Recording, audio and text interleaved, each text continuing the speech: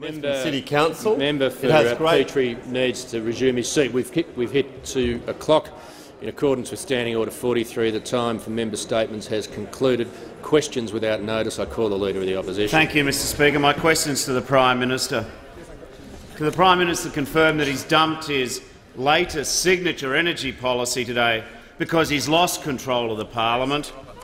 Can he also confirm that he fronts a minority government because the Minister for Home Affairs deposed Malcolm Turnbull? And why is Malcolm Turnbull no longer the Prime Minister of Australia? Yeah. The Prime Minister has the call. Thank you, Mr Speaker. What the Leader of the Opposition just put to me at the outset of his question is complete rubbish.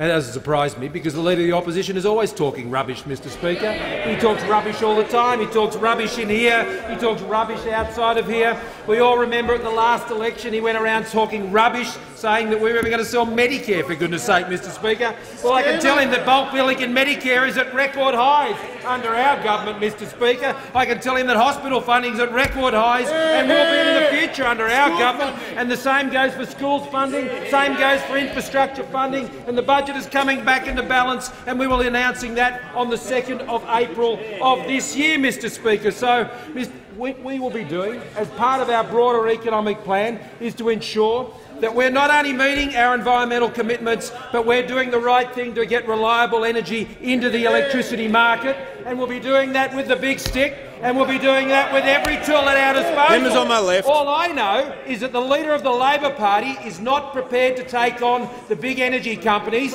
just like he's not prepared to take on the big banks, Mr Speaker, because he's going to sell out the mortgage broking industry and hand the power back to the big banks. The Leader of the Opposition, the Leader of the Labor Party, Mr Speaker, is very big on talking rubbish, and he started off on that vein today.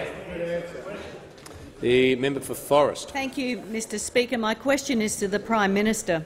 Will the Prime Minister update the House on how the government is working to close the gap for Indigenous Australians? The Prime Minister has the call. Thank you, Mr Speaker, and I thank the member for her question and her keen interest in this topic and the interest of all members in this chamber on this very important issue of closing the gap for Indigenous Australians. And I thank the Leader of the Opposition for his remarks today on this matter as well. As I said today, there are 3 important things in that speech today on closing the gap. The first one is that while we recognise the closing the gap process was set up with all the best of motives, it's time to refresh that process by having genuine partnership with Indigenous Australians about what these goals are, what the targets are, and most importantly the actions that need to be taken to achieve these outcomes, and that must also be done in partnership with states and territories. The suggestion that any member of this chamber, whether they be the Prime Minister or anyone else, can come in here on an annual basis and pretend to think that they and they alone, or one level of government or one agency, can go about closing the gap in this country is to misunderstand the fundamental challenges we face in this most important of issues for our first Australians. So that refresher process is underway.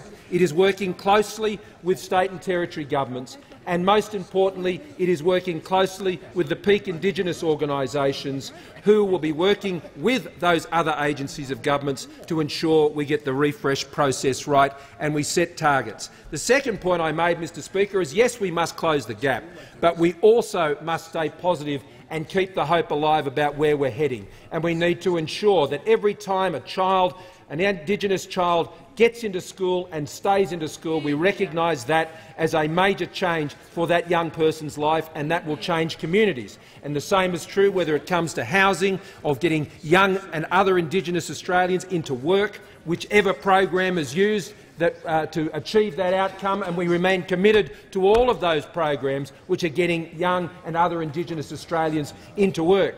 But, Mr Speaker, as we move forward with the Closing the Gap process, we need to have focus, and as the Prime Minister and for our government we are going to have that focus. and we're going to focus on what the Special Envoy has recommended, and that is to get Indigenous kids in school and to ensure they stay in school for longer. And that's why today we've announced our teacher boost for Remote Australia, removing all or part of the help debt for 3,100 students to encourage more teachers to work and stay working in very remote areas where the greatest disadvantage exists for Indigenous Australians for education, a youth education package of some $200 million for extra support to give more Indigenous students the support and mentoring they need through their secondary studies, and getting kids to school by working community by community and school by school to invest $5 million in remote and very remote areas for projects that support and promote local school attendance. This is our plan. This is our commitment. The member for Port Adelaide. Well, thank you, Mr Speaker. My question is to the Prime Minister. Can the Prime Minister confirm that today the government dumped its 11th signature energy policy since the last election? Can he also confirm that the government is now crab-walking away from its plan to fund new coal-fired power stations and indemnify their operators at a cost to taxpayers of $17 billion per station? When does the government plan to announce its 12th energy policy? Prime Minister has the call. Well, now we've got another member of the Labor Party just coming up here and speaking rubbish, Mr Speaker. I mean, it doesn't make it true that you just come up here and assert these things. It doesn't make it true. Mr Speaker, we remain committed to our policies that are designed to ensure there is reliable energy in the grid, to ensure that power prices can come down and that Australians can have the reliability that their lights stay on, Mr Speaker, something the member from South Australia I know would find hard to deal with, given the Labor government in the South Australian Parliament at the time ensured the lights went off because they were not focused on delivering reliable energy into the system, Mr Speaker. So our policies are designed to do that. We have now, working through the states, ensured that we have contracted, reliable energy going into the eastern states' electricity market as a result of the reliability guarantee that our government championed and we have put in place. So, Mr Speaker, we stand by our policies, whether it's taking on those big energy companies to ensure that they're doing the right thing by Australians. The Labor Party is happy to roll over to them, Mr Speaker. They roll over on lots of things in the Labor Party. They roll over on the energy companies. They roll over when it comes to banks, when they blow out of the water mortgage brokers, Mr Speaker. And we know they roll over when it comes to keeping Australians safe and secure, by rolling over when it comes to protecting our borders, and rolling over to the Greens and the left wing of the Labor Party and others that would seek to undermine our borders. Mr Speaker, the Labor Party roll over any time anyone comes near them. That's why they can't be trusted. They cannot be trusted by the Australian people to make Australia stronger, because they are weak and their weakness will infect this nation. The member for Canning, I think, was Thank you, Mr Speaker. My question is to the Prime Minister. Will the Prime Minister explain to the House what is required for strong borders and for keeping Australians safe and secure? The Prime Minister has the call. Thank you, Mr Speaker, and I thank the member for Canning for his question, and I thank him for his service, as I do all servicemen and women in this place and outside of this place, and veterans. We thank them for their service.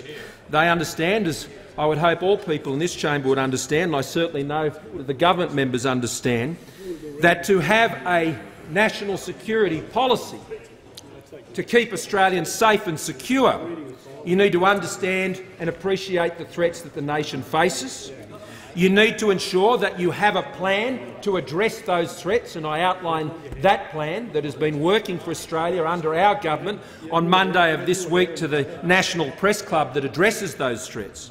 You have to be prepared to resource that plan by ensuring you have economic policies that provide for a stronger economy, and that you have the budget management skills to bring the budget back into balance so you can support those important investments to keep Australians safe and secure.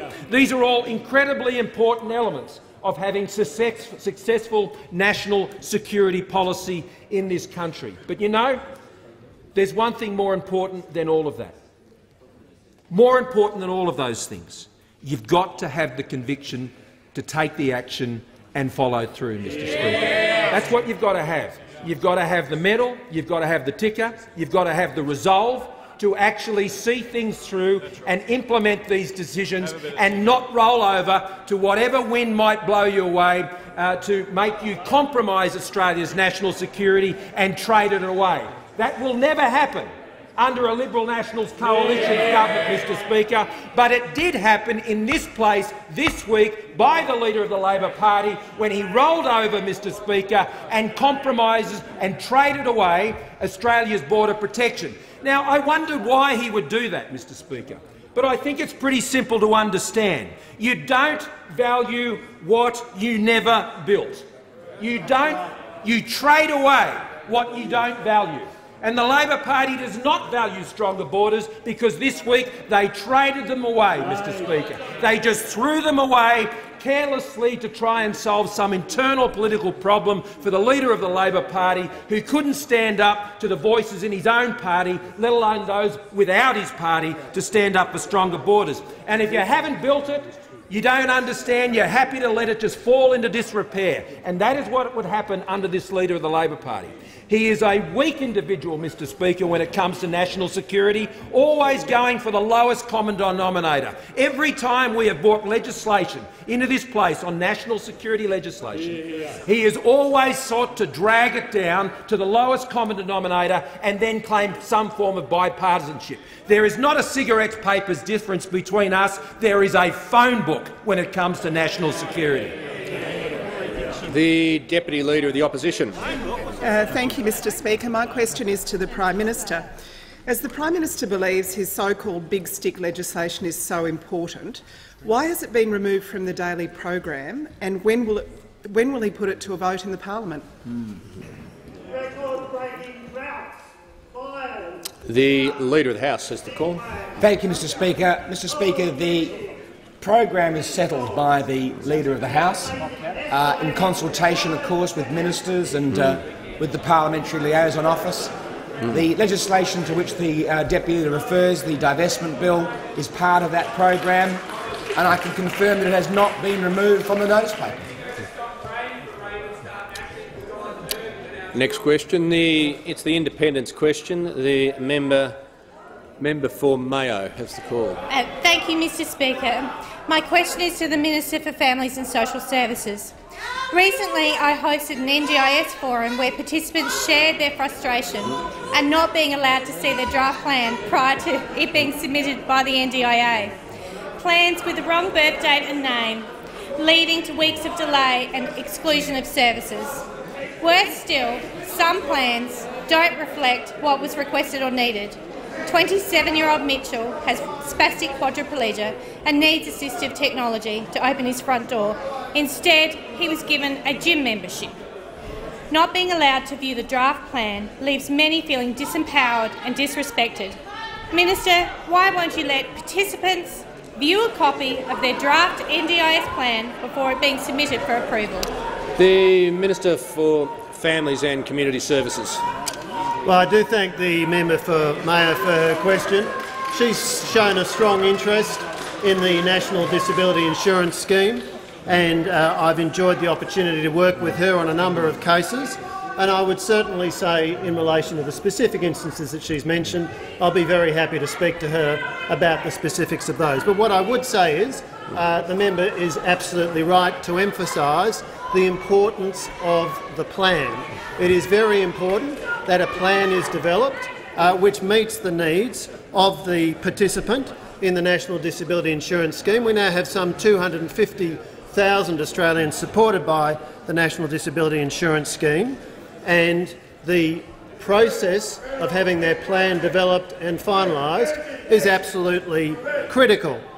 That's why the National Disability Insurance Agency, under our Liberal National Government, has been working to improve the arrangements in relation to plans. For example, from October of last year, a new general participant pathway was rolled out so that NDIS participants can be assured of having a face-to-face meeting as part of the process of developing their plan. And of course, as the plan is developed, there's an iterative engagement process with their local area coordinator. That fits with a range of other changes and reforms that we've introduced, including, for example, the enhanced My Place portal, the enhanced provider finder, specialist pathways for participants with particular needs. So in October, we announced a new tailored psychosocial the Minister will resume disability his stream. Seat for a second. The member for Mayo on a point of order. Thank you. On a question of relevance, Mr Speaker, my question is very specific. Why can't participants view a copy of their plan before going to the NDIA? Will resume her seat. As I've pointed out on numerous occasions, in a 45-second question there was more than just one question, and even if the member for Mayo, I'm trying to address your point of order. I don't really want to have a nodding contest with you, if that's okay. So I'll take a little bit of time now to do that. In a 45-second question, the member for Mayo might believe there is just one question, but all of the other material that's a non-question, strictly speaking, shouldn't be there. I allow it, just really for the smooth functioning of the House, to be honest. But you can't insist that the minister not refer to it. You simply can't. If you want to ask a single question, just ask it. The minister has the call. Thank you, Mr Speaker. And in relation to plans, the point I'd make to the member is there clearly has to be a point in the process at which the plan is finalised, provided to the participant. What's very important to be clear on is that if the participant has concerns about the plan, and of course there will be instances where the plan is not perfect, of course that's the case, then what the participant has the opportunity to do is first of all ask for an internal review of the plan, and that happens regularly and routinely, and changes are regularly made if it turns out that the review recommends that changes should be made. And of course then there's also the opportunity to go to the AAT to appeal to the AAT in terms of the contents of the plan, and of course that also regularly and routinely happens. So I do thank the member for her strong interest in the NDIS, now serving some 250,000 Australians. Of course, there are always improvements we can make, and we are working hard to make continuing improvements, improving the participant pathway, new specialised participant pathways where appropriate, and continuing to deliver a fundamental reform now supporting some 250,000 Australians, transforming and improving lives. The member for Bonner. Thank you, Mr Speaker. My question is to the Minister for Home Affairs. Will the minister update the House on the importance of maintaining Australia's strong and consistent border protection policies? Is the minister aware of any threats to the integrity of Australia's borders? The Minister for Home Affairs. Thank you very much, Mr Speaker. I thank the honourable member for Bonner for his question. And everybody on this side of the House understands that you need to get border protection right. We need to make sure that we don't see kids drown at sea or go into detention. And, Mr Speaker, this government has worked day and night to stop people arriving illegally by boat, and we've got the kids out of detention. We have closed 19 detention centres. And, Mr Speaker, we don't want to see a return to the desperate days that we saw when Kevin Rudd and Julia Gillard were in control of the Labor Party. But I fear we are watching a rerun of that train wreck under this Leader of the Opposition. As people now understand the bill that was rushed through by the Leader of the Opposition and the Greens in this chamber and the Senate this week, Mr Speaker, as people start to look at the implications of that bill, people realise how dangerous that piece of legislation was. Now, Mr Speaker, at the moment, the government has the ability, under the Migration Act, to stop somebody accused of sexual assault, for example, hopping onto a plane, say in Dubai or Wellington, Washington, wherever it might be, to stop that person boarding the plane to come to our country.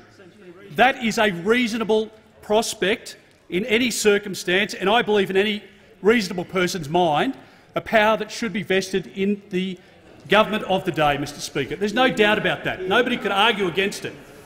But it derives, Mr Speaker, from section 501 of the Migration Act, and there are 12 parts to that act. The difficulty is that with Labor's approach, they have abandoned 11 of the 12 sections. So it means, Mr Speaker, somebody coming from Manus or Nauru, under the Leader of the Opposition's now law, that person could come to our country. Now, I don't believe, Mr Speaker, that the Australian public support that.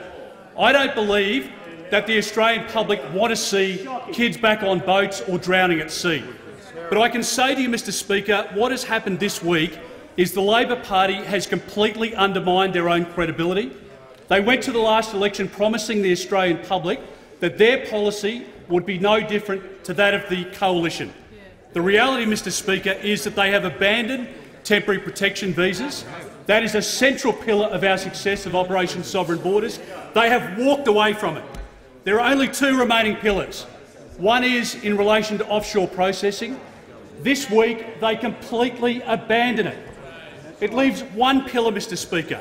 That is turning back boats where it's safe to do so. Does anybody believe in this chamber, around the country, that this Leader of the Opposition would be able to turn back boats where it's safe to do so? Of course not, Mr Speaker. The people smugglers understand that Labor's weak on border protection, and the Australian public this week have seen it on full display. Concluded. Members on my right, the member for Blair has the call. Member for Blair has the call. Members on my right. That's all right. Enjoy yourself. Take your time. Thank you, Mr Speaker. Members on my right. Thank you, Mr Speaker. My question is to the Minister for Home Affairs. The Financial Review reports the government has a $423 million contract with the secretive Paladin Group, a group registered to a beach shack run by a director charged with fraud and money laundering, and which is charging taxpayers $20 million a month for services worth just $3 million.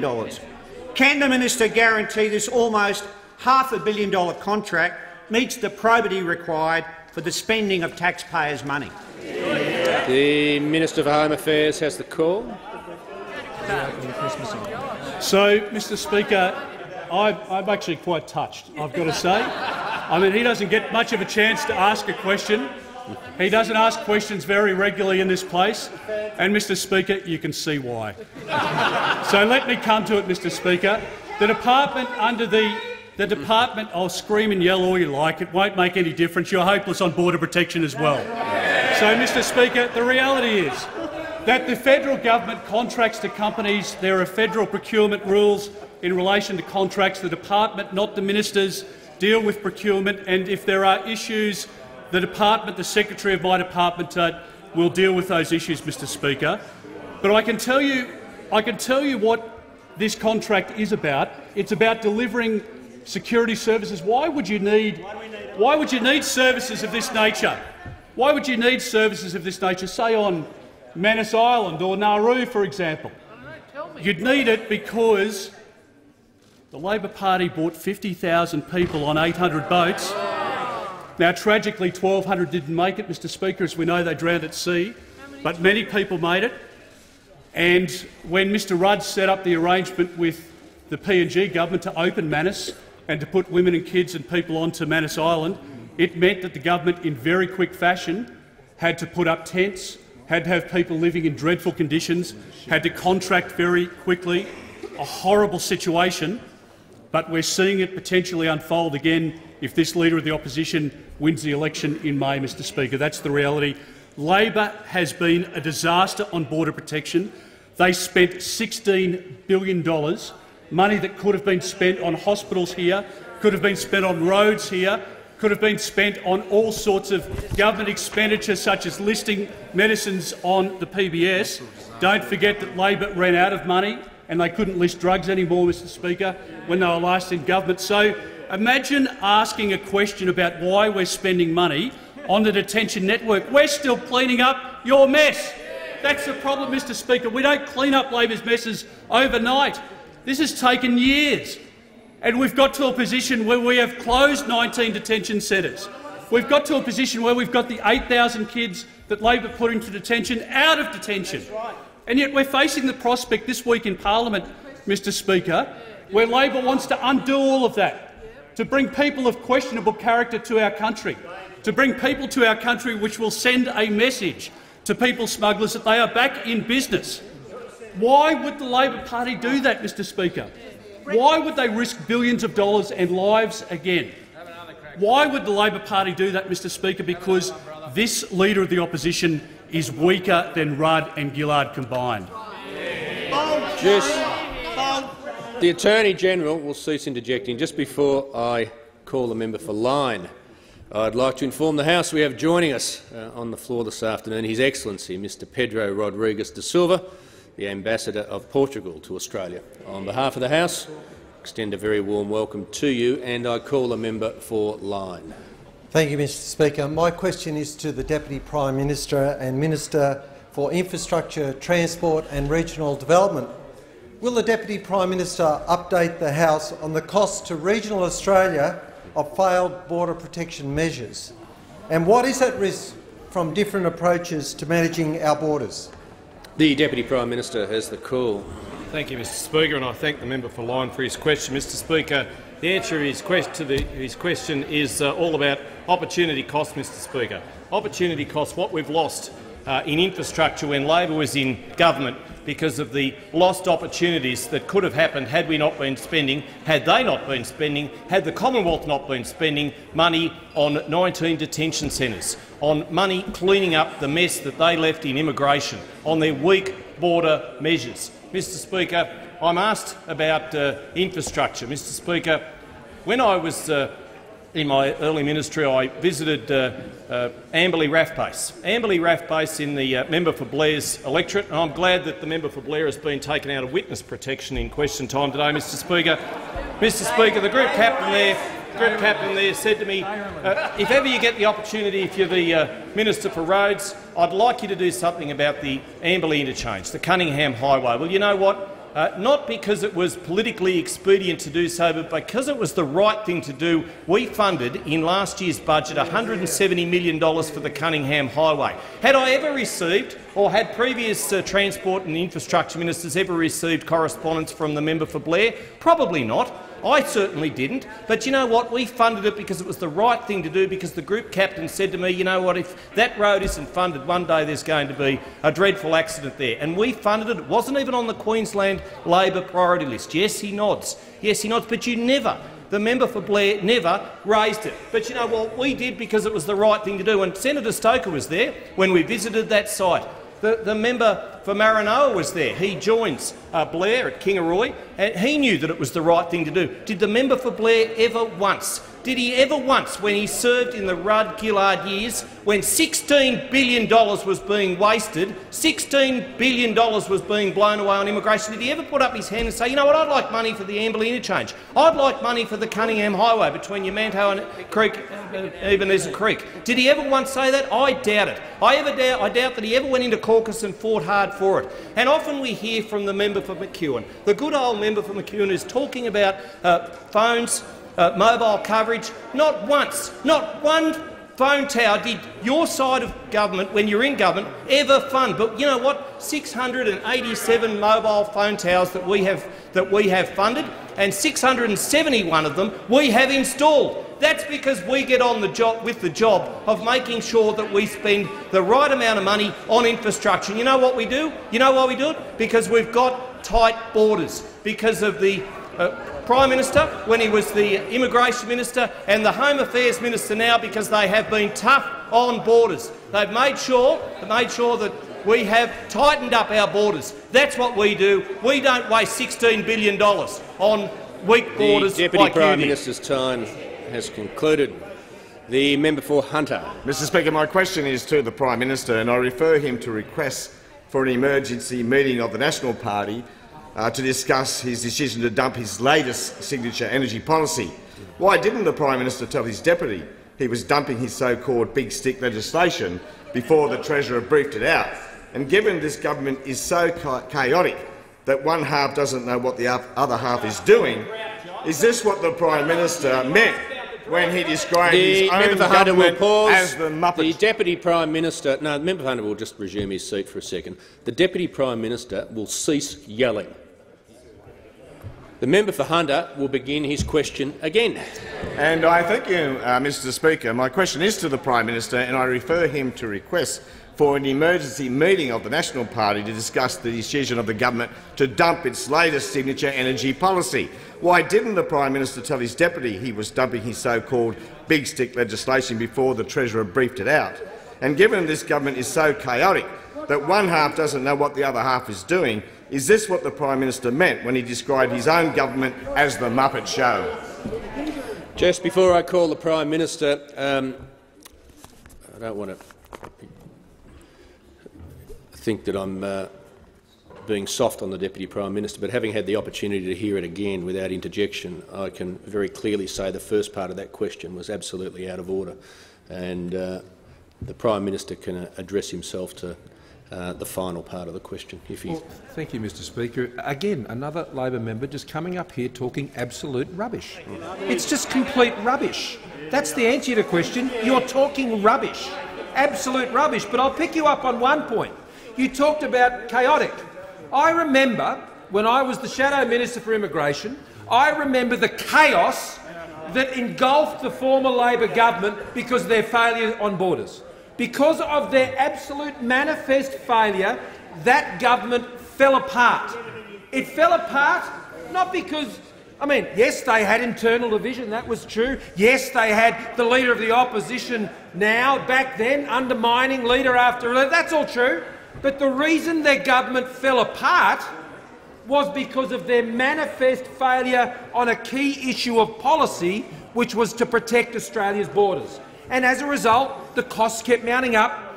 Up to $16 billion was ripped out of the budget, all predominantly as a result of the incompetence and failure to act from the now Shadow Treasurer and then the worst immigration minister Australia has ever seen, who now wants to be the Treasurer of the country.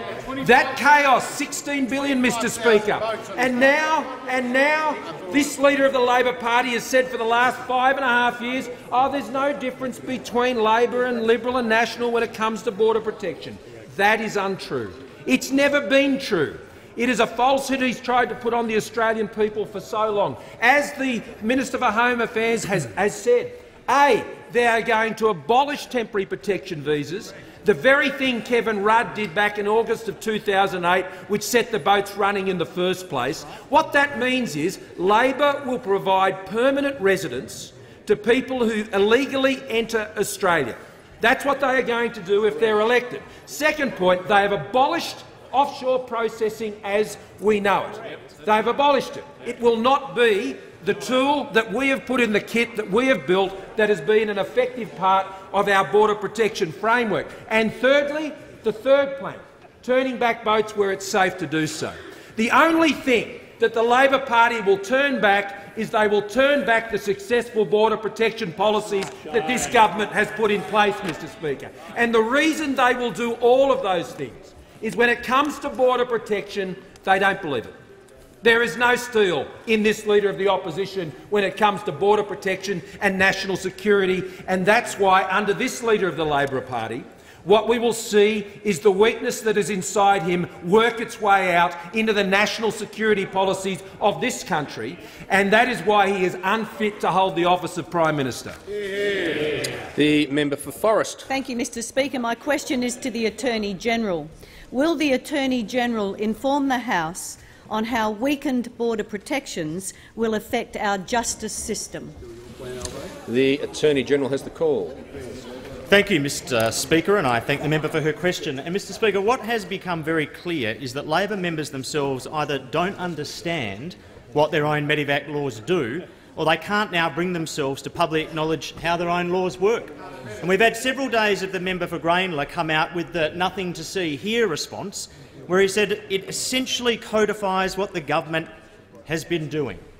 No particular changes, nothing to worry about, steady as she goes. Well, that is nonsense. There are several very key differences, and let me just raise one of those differences here.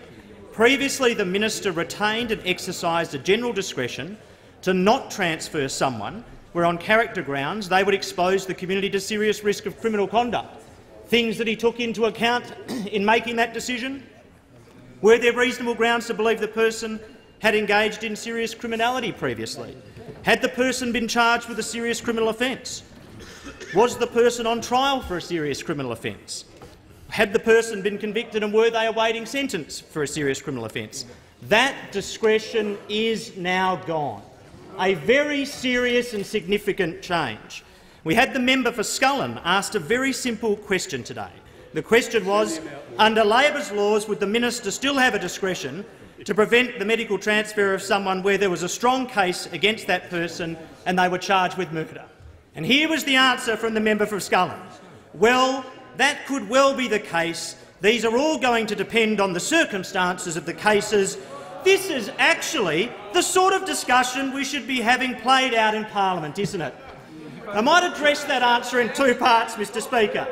The first point is that you are simply plain wrong, and this is not hypothetical. We have been racing against time to try and assess the people that will be subject to these transfers.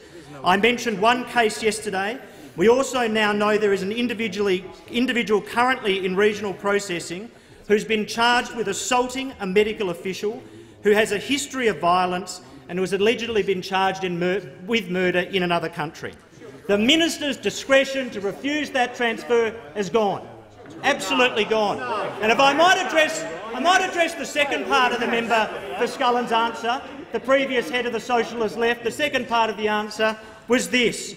This is actually the sort of discussion we should be playing out in the Parliament, isn't it? Well, we might say that is a hard discussion to have in Parliament when you gag the debate on the bill.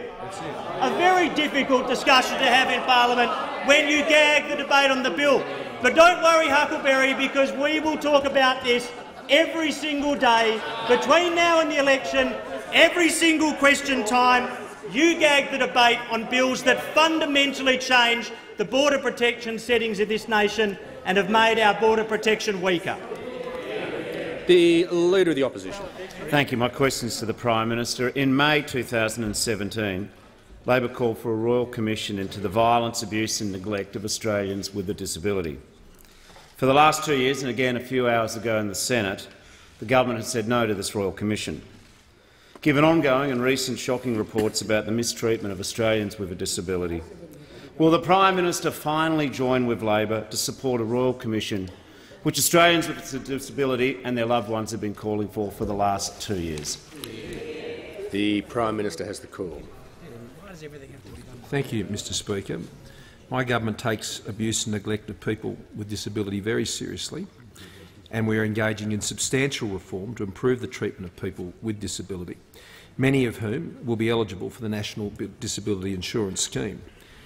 As he would know, there have been multiple inquiries looking into issues of abuse and neglect of people with disability at both the federal and state levels. Now, the National Disability Insurance Scheme, which I am very pleased to acknowledge, which was initiated by the former Prime Minister Julia Gillard and supported by members of this side of the House, and has been supported by us as we've been in government, as we've fully funded this initiative and we've been taking it through the implementation phase. This is the most significant social reform since Medicare, and it will provide real choice and control for people with disability in the services they receive. Now, as responsibility for special disability services shifts from the states and territories to a national system through the NDIS, the government has established new significant and comprehensive safeguards to prevent abuse and neglect of people with disability under the NDIS. The government has committed $209 million to establish the NDIS Commission, which commenced operation on the 1st of July 2018 and continues to provide the National Disability Abuse and Neglect Hotline. These resources deliver the protection people with disabilities that they deserve. Now, the Royal Commission to investigate the quality of care and safety provided in residential and home-based aged care services includes how best to deliver aged care services to people with disabilities residing in aged care facilities, including younger people, and will complement the action the government is already taking to improve the treatment of people with disability, and particularly for young people living with a disability. The Leader of the Opposition may be aware of the initiatives we're putting in place to support investment in the development of accommodation for young people with disability, of the sort that, as the member for Brisbane will know, is championed by organisations like Young Care, and we're backing that in. The truth is, the National Disability Insurance Scheme is in its early phases of implementation as these responsibilities are transferred. These need to be practiced and put into place, and we will always remain open to what more can be done to identify any egregious issues or any lack of care or support provided to people with disabilities in this country. Right now, our focus is on implementing the National Disability Insurance Scheme, getting it right. It's a difficult job, and it has not been a perfect implementation, or it was never a perfect inauguration when it first came into being. But one thing is true. I believe it has always enjoyed the bipartisan support in this chamber and beyond the major parties to the other parties and independents in this chamber. And I would like for us to continue to operate in that vein. The member for Bowman. Yeah, thanks, Speaker. A question to the Treasurer. Will the Treasurer outline to the House what the costs are of weakening Australia's border protection measures? The Treasurer has the call. Thank you, Mr Speaker, and I thank the member for Bowman for his question. And I can inform the House that the cost of weakening our borders is high, Mr Speaker. It is very high because the cost to the budget of reopening Christmas Island, of transferring the detainees from Nauru and Manus to the mainland, and the administrative costs of implementing these changes is $1.4 billion, Mr Speaker. And that is not even taking into account the cost that will be incurred from new arrivals. And if history is any guide, if Labor is allowed to inhabit the Treasury benches, there will be new unauthorised arrivals. Because the last time the Labor Party were in government, we saw 800 boats and 50,000 unauthorised boat arrivals. 8,000 children ended up in detention, and 2,000 children were in detention when we came to government. And tragically, more than 1,000 people lost their lives at sea. 17 new detention centres were open, and there was a huge physical cost, emotional cost and, of course, budgetary cost.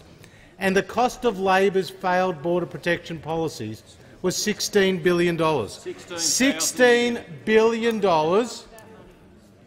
could build 1,000 primary schools, Mr Speaker.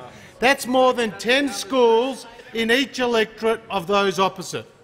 In Hotham, in Herbert, in Braddon, in Bass, in Brand, you could have more than 10 primary schools if you didn't have the cost of Labor's folly when it came to borders. $16 billion would build 100 new hospitals. That's a new hospital in every electorate of those sitting opposite. So, Mr Speaker, in contrast to the Labor Party, we put in place strong border protection policies that have worked, policies that have stopped the boats, policies that have allowed us to close detention centres, policies that have allowed us to save lives, policies that have allowed us to take every single child out of detention. Now, Mr Speaker, these are policies that have worked. These are policies that have made Australia safer. These are policies that Labor now wants to unwind. The Leader of the Opposition. My question is to the Prime Minister. I refer to the Prime Minister's previous answer and acknowledge his support for the NDIS. But at 12:15 p.m. today, government senators voted and divided against a Disability Royal Commission. Is that still the position of the government? The Prime Minister has the call. Well, thank you, Mr Speaker. I thought I made the government's position fairly clear in my answer to the last question, and I'd add this further. The NDIS Commission has strong investigation and regulatory powers and can take tough and appropriate action, including deregistration, banning orders and civil penalties. The NDIS Commission commenced operations in New South Wales and South Australia on the 1st of July 2018. It will commence in the ACT, Northern Territory, Queensland, Tasmania, Victoria on the 1st of July 2019 and in Western Australia on the 1st of July 2020.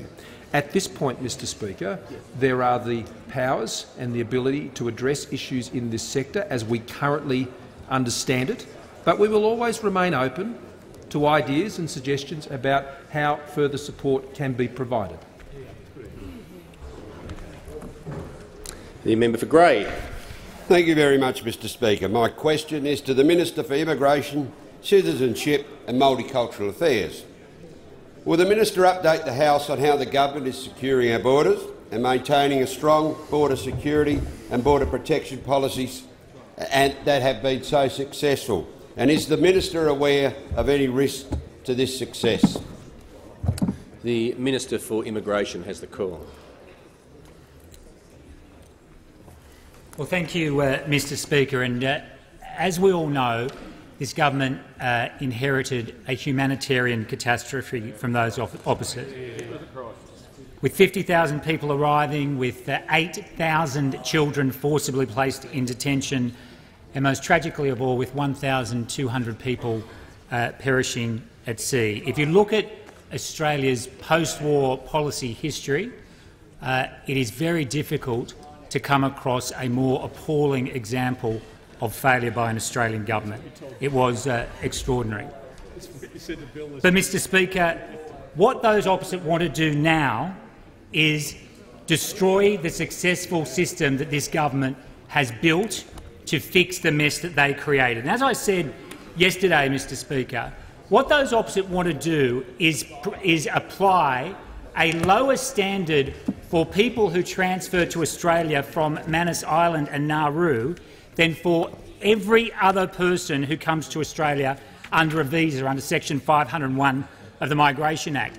Now, under Section 501(6)(c) of the Migration Act, Mr Speaker, this is an important point, a visa can be refused if, having regard to either or both of the following: the person's past and present criminal conduct, or the person's past and present general conduct, this person is not of good character.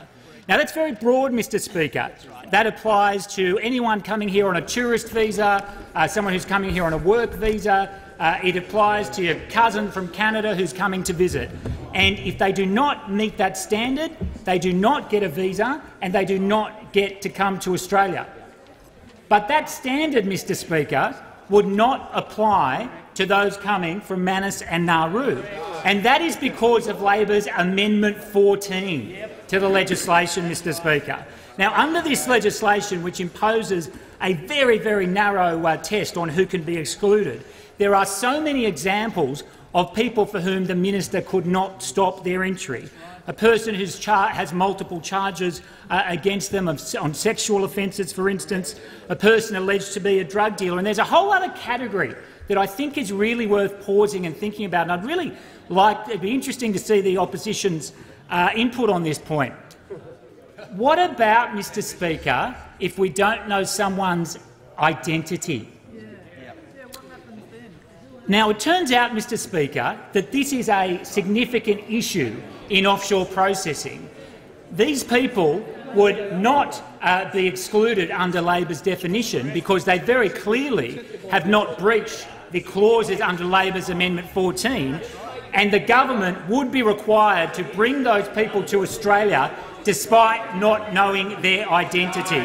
And that is shameful, Mr Speaker. The Leader of the Opposition. My question is to the Prime Minister. A message is being sent from the Senate to this House calling for a Disability Royal Commission. Is it still the government's position to oppose and vote against a Disability Royal Commission? The Prime Minister has the call. Thank you, Mr Speaker. As the Leader of the Opposition would know, it is a decision of the Executive Government to commission a Royal Commission, and if the government seeks to do that, then the government will do that. The member for Ryan. Thank you, Mr Speaker. My question is to the Minister for Jobs and Industrial Relations and the Minister for Women. Will the Minister please update the House on how the government is acting to keep vulnerable women and children safe, including through our humanitarian programs?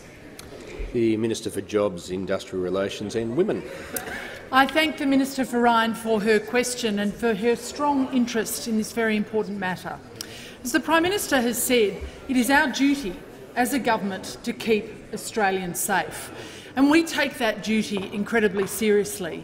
Since 2015, the government has invested more than $420 million in initiatives to help keep women and children safe, including initiatives announced only this week that will help women with emergency accommodation when fleeing domestic and family violence, and also helping to keep those women who want to remain in their homes safe in their homes.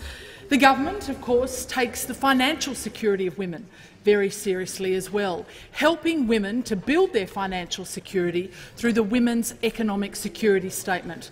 Over $100 million of initiatives announced last year for the first time ever to help build women's financial resilience, capability and security.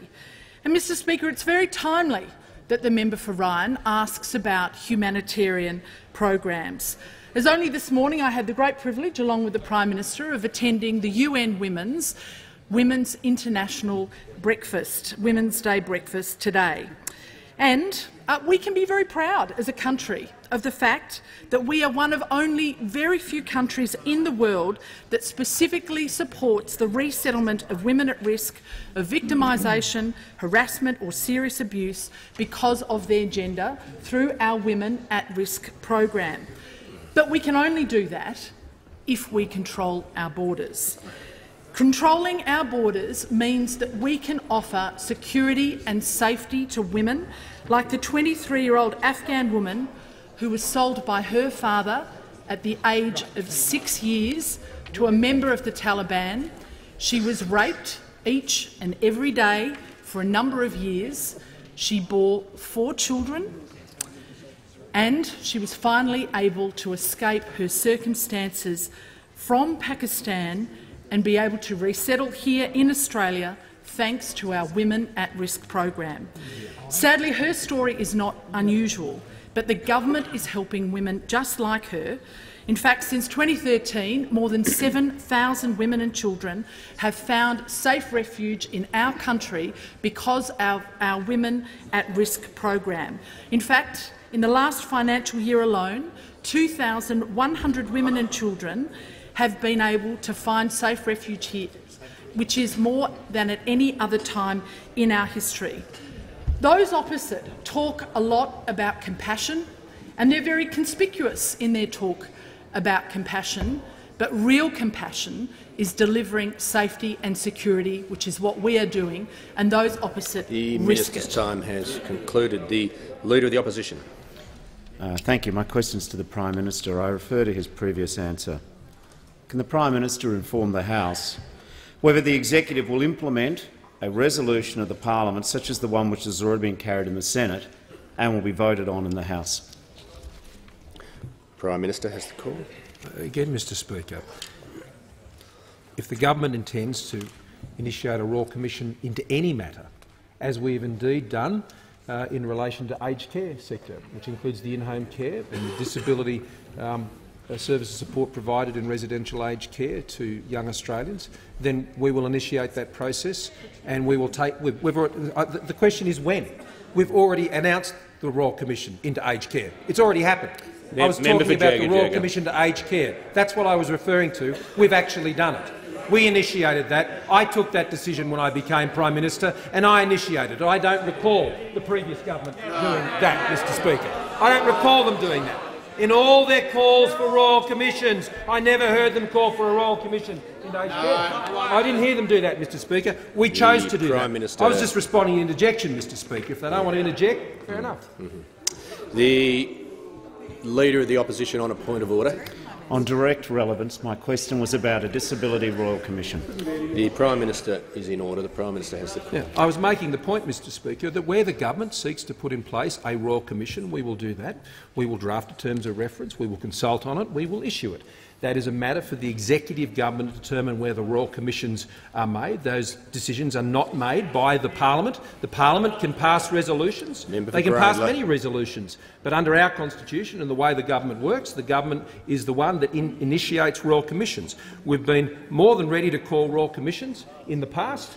We would be in the future. And, Mr Speaker, our focus at the moment is ensuring that we are establishing the National Disability Insurance Commission. But I take the interjection from the member. You better hurry.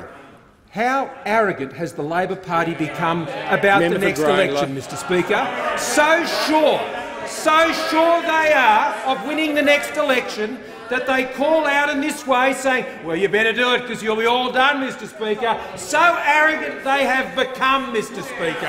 Now, you said it, Albo.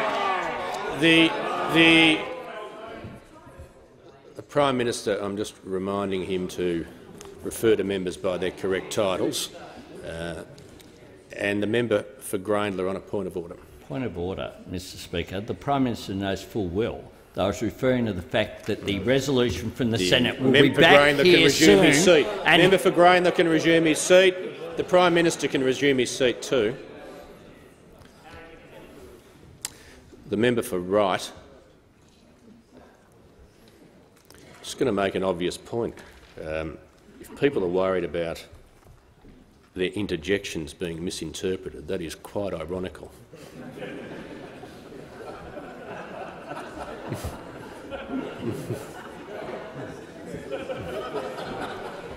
Fair point. Good. I'm quoting you. The Prime Minister has the call. Thank you, Mr. As I was saying, so arrogant have the Labor Party become that they think they can do whatever they like, and we're seeing it already in opposition, trashing our border protection laws even before they have an opportunity to face an election, Mr. Speaker. The Australian people have seen this mob, Mr. Speaker. They've seen them for what they are. And yes, there will be an election, there will be a decision, and I don't believe they will elect an arrogant Labor Party. The member for Tangney. Thank you, Mr. Speaker. My question is to the Minister for Industry, Science and Technology. Will the minister inform the House how the government is able to create jobs and opportunity through investment in industry, science and technology?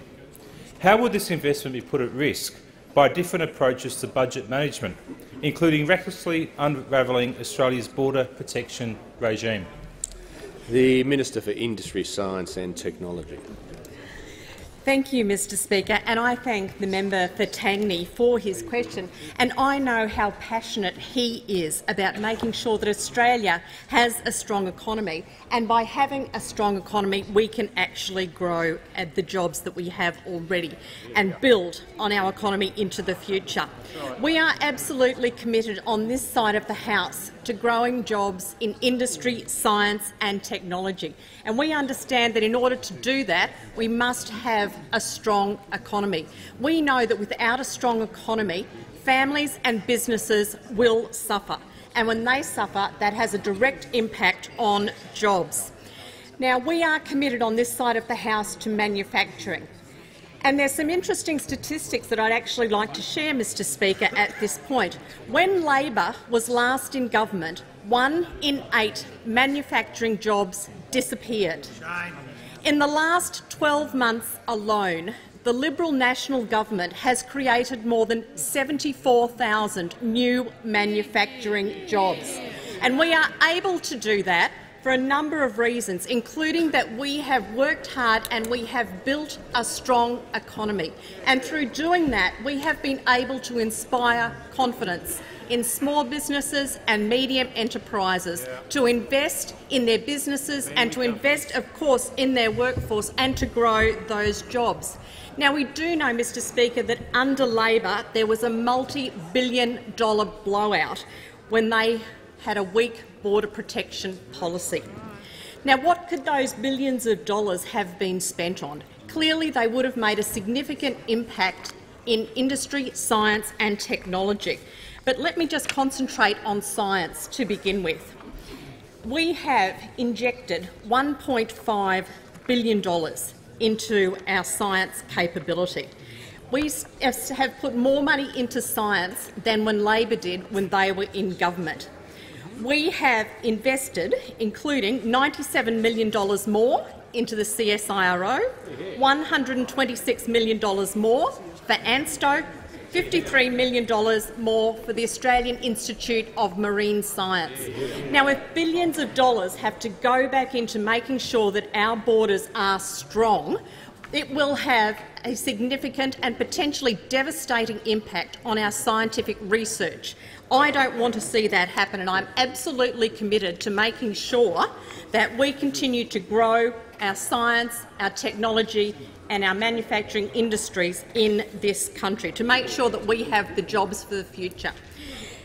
Mr. Speaker, one thing is absolutely clear, and that is that the Liberal National Government stops the boats. Labor stops the jobs. The Leader of the Opposition. My question is to the Prime Minister. Does the Prime Minister support a royal commission into the violence, abuse and neglect of Australians living with a disability? Yes or no? The Prime Minister has the call. Mr. Speaker, I said when I first responded to this question that I had hoped there would be an approach to these issues and to supporting people with disabilities that wouldn't sort of get into this sort of partisan debate.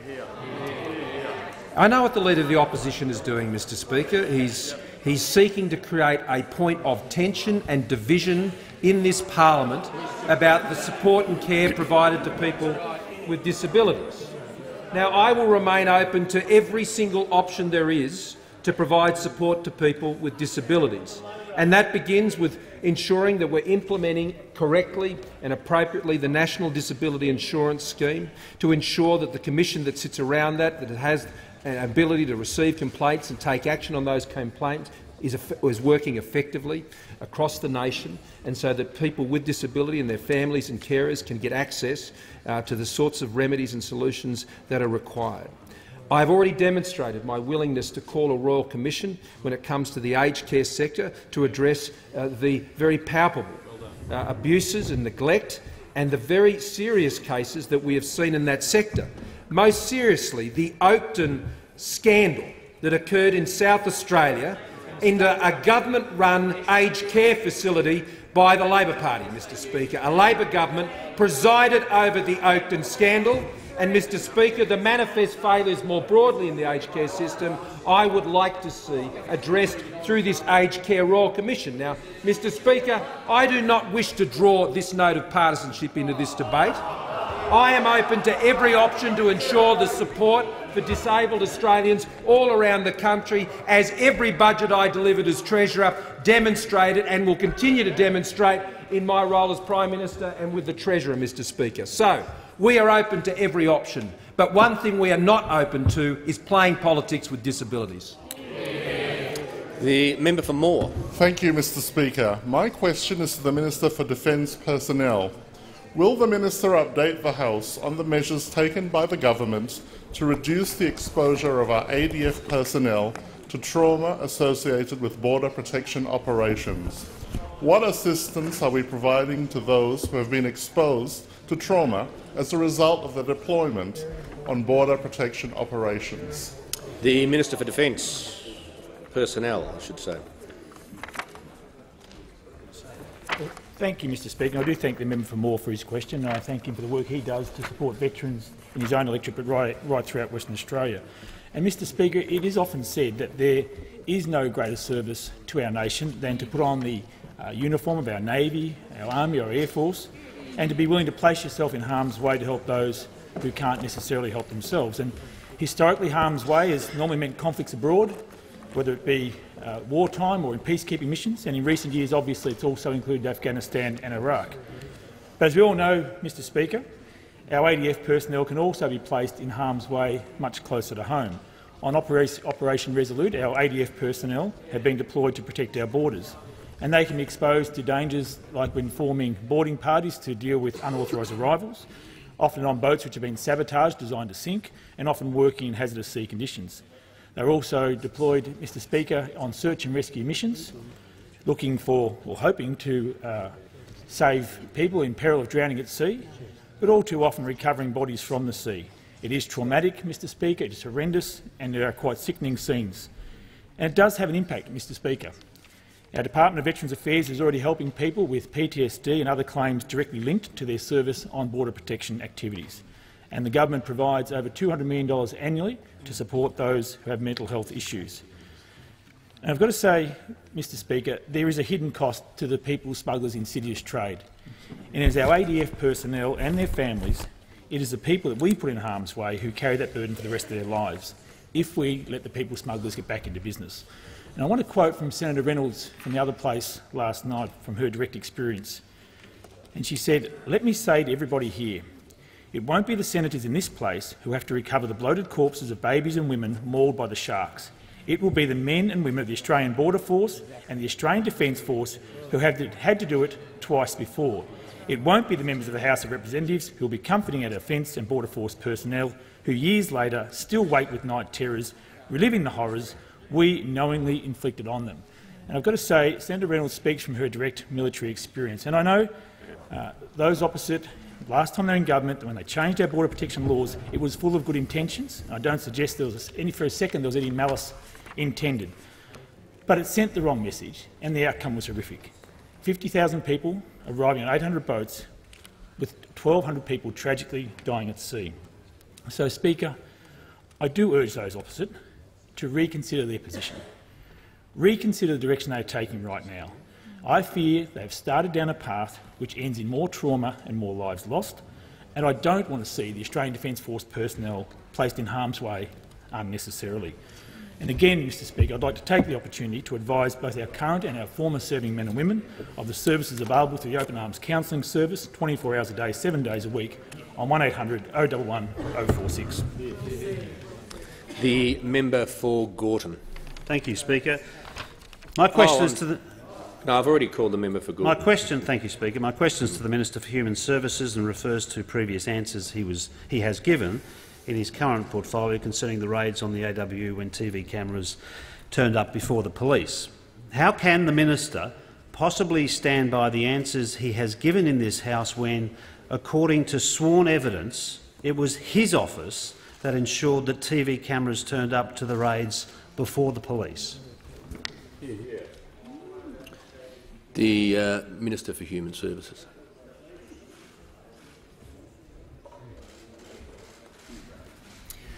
Well, thank you, Mr Speaker. During my time as Justice Minister, I had a whole series of breathless shadow ministers coming to the dispatch box every time there was an investigation that had political implications, asking me what I knew, who said what when, and my answers have always been the same. My office and myself dealt with difficult information, dealt with sensitive information every single day. And we knew our responsibilities in relation to dealing with that information, and we upheld those responsibilities in all circumstances. Now, I was pleased to update the House yesterday about what this issue is actually about. There is one person in this chamber who has not answered any questions about whether their behaviour was lawful in relation to the conduct of the union that they ran at the time. Now, if the police were investigating me and I had nothing to hide, I would do everything I could to get them the information, the evidence that they require to exonerate me from whatever allegation had been made. Now, if you were innocent, that is exactly what you would do. Now, if for 18 months you refused to provide that evidence, you did everything possible to stop the police from getting that evidence, how would you describe a person that behaved in that way? I would describe them as guilty. Guilty of hiding information from the police, guilty of not doing the right thing when they were in charge of the union. Let's just say the CEO of a private company gave company money to an organisation that they were involved in, a political organisation that they were involved in, just gave them some company money. Then later on, they gave their own campaign. They gave themselves some company money. What would they say about that CEO? They would say, lock him up. That's what they would say. But then when it comes to the CEO of a union, they, of course, apply completely different standards of behaviour. Now, the Leader of the Opposition, don't get one of your lesser minions to ask questions about this. If you've got something to ask me, get up and ask it yourself, and while you're at it, explain why you don't want this evidence going to the Australian Federal Police. The member for Indi. Thank you. My question is to the Prime Minister. Prime Minister, I refer to my question yesterday and acknowledge the release of the government's response to the Regions at the Ready report. The response sadly confirms that regional policy is uncoordinated, without planning or strategy. Prime Minister, traditionally people in regional Australia have supported the government, but as outlined in the Rusted Off book, clearly that is changing as we are continually treated as second-class citizens, and it's confirmed by this response. Prime Minister, as you prepare for the budget, will you personally commit to read this government response and undertake to give regional Australia the policies and resources we deserve to take our place with this great nation? The Prime Minister. Thank you, Mr Speaker. Well, yesterday the member asked me whether we had committed to a white paper on regional Australia. And as you know, in that response, we have committed to do exactly that, which is exactly what the member had been advocating to this government, that we should do that, and that is exactly what the government is going to be doing. And the other thing I'd say to the member is this, and that is to continue to fund the record levels that we are as a government to services, not just in metropolitan Australia but in rural and regional Australia. The one thing that will continue to support that is the economic plan that we continue to operate. In this country, as a result of the economic plan of this government, we have seen record growth in employment. We have seen businesses established all over the country. We have lowered taxes. We have provided a $5.6 billion investment into drought-proofing and providing support to Australians in rural and regional areas that are afflicted by the drought, with one of the most, I'd argue, most comprehensive responses to drought that this nation has seen. And I commend Minister Littleproud and I commend Major General Day for the work that he's been doing, working with rural and regional communities all around the country. And you're right, I commend the member for New England as well, and his responsibilities as the Special Envoy out there working with rural and regional communities all around the country. So whether it's the Inland Rail, whether it's our investment in regional universities, whether it's our investment in mobile towers, as the Deputy Prime Minister has reminded us, our government will continue to invest in the infrastructure, the services and the support that rural and regional Australians depend on and are represented by the countless number of rural and regional members that sit on the coalition benches here, Mr Speaker, who are the most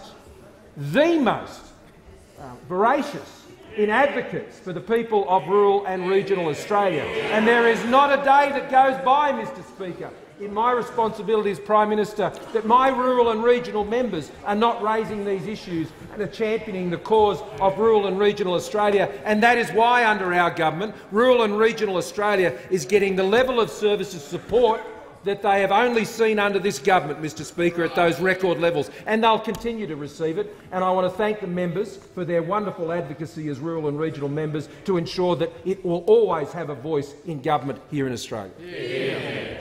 The member for McKellar. Thank you, Mr Speaker. My question is to the Attorney-General.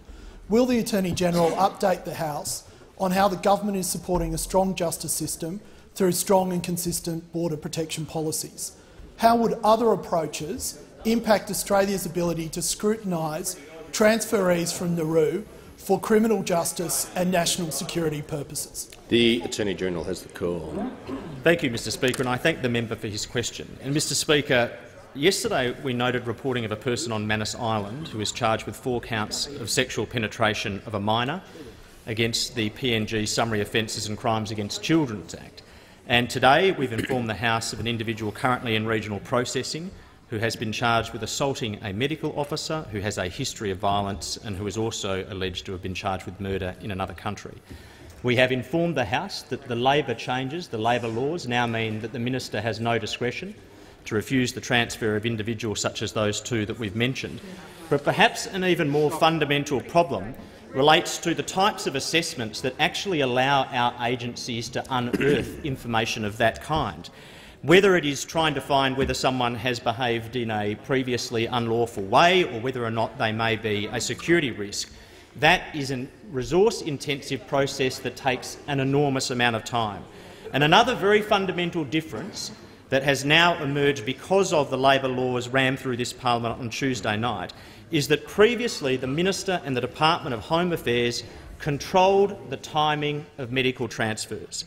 Home Affairs now faces the task of assessing up to 1,000 cases of people in a time frame that is effectively determined by a very small group of doctors. And we reasonably believe that we will be forced with a flood of about 300 immediate Labor transfer cases. Now, assessing someone, as the Minister for Immigration has noted, of uncertain origin as to whether or not they have engaged in criminality or whether or not they pose a security risk to the Australian people is a difficult, resource-intensive and process that takes time. And a case in the High Court yesterday demonstrated this very clearly, the case of M47. It was about an individual who arrived in Australia in 2010. They've been an unlawful non-citizen since then. They variously claim to be a citizen of West Sahara, Algeria, Spanish Canary Islands and to be stateless. That person used various false passports indicating citizenship of Gaza, Israel, Iraq. 9 years later, we still do not know the country of origin of that person. We still don't know that after 9 years' worth of investigation. And this House needs to understand, as the Australian people need to understand, how long it is that Labor's laws now give ASIO to assess those 300, those 1,000 cases, as to whether or not they might present a security risk to the Australian people, and how long is that time frame? 72 hours. We are staring down the potential to have up to 300 requirements to assess 300 individuals for their potential security risk at once in a 72-hour period because of your changes to the law. The attorney's time has concluded. The member for Gorton. Thank you very much, Mr Speaker. My question is to the Minister for Human Services and refers to previous answers he has given in his current portfolio concerning the raids on the AWU when TV cameras turned up before the police. Can he confirm that no person who at the relevant time worked in his office leaked those raids to the media?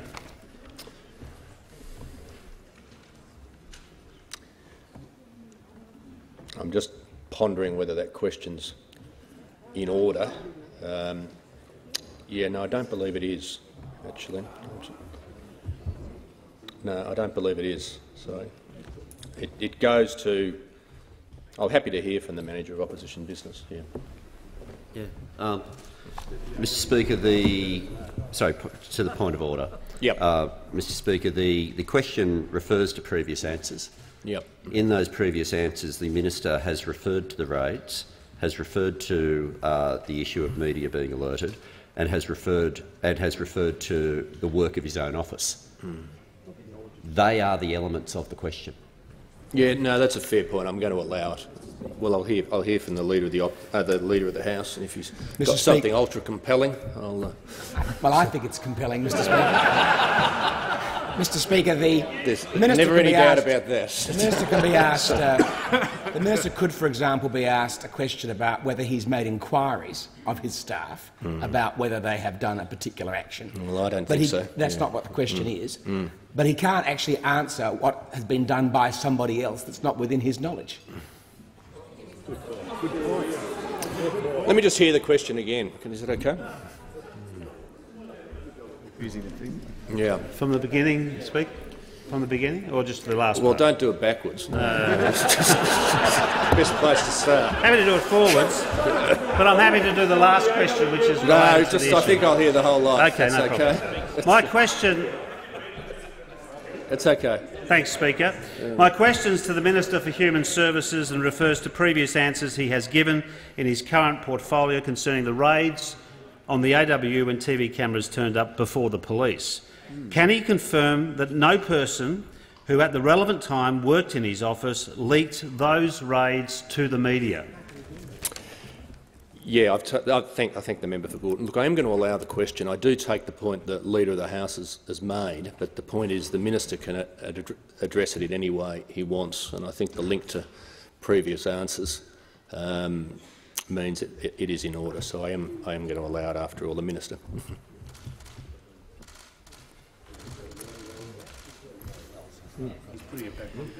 Well, thank you, Mr Speaker. I'm very pleased to answer this question because I've got a lot more to say about this. A lot more to say about this, because this goes to the character of the Leader of the Opposition.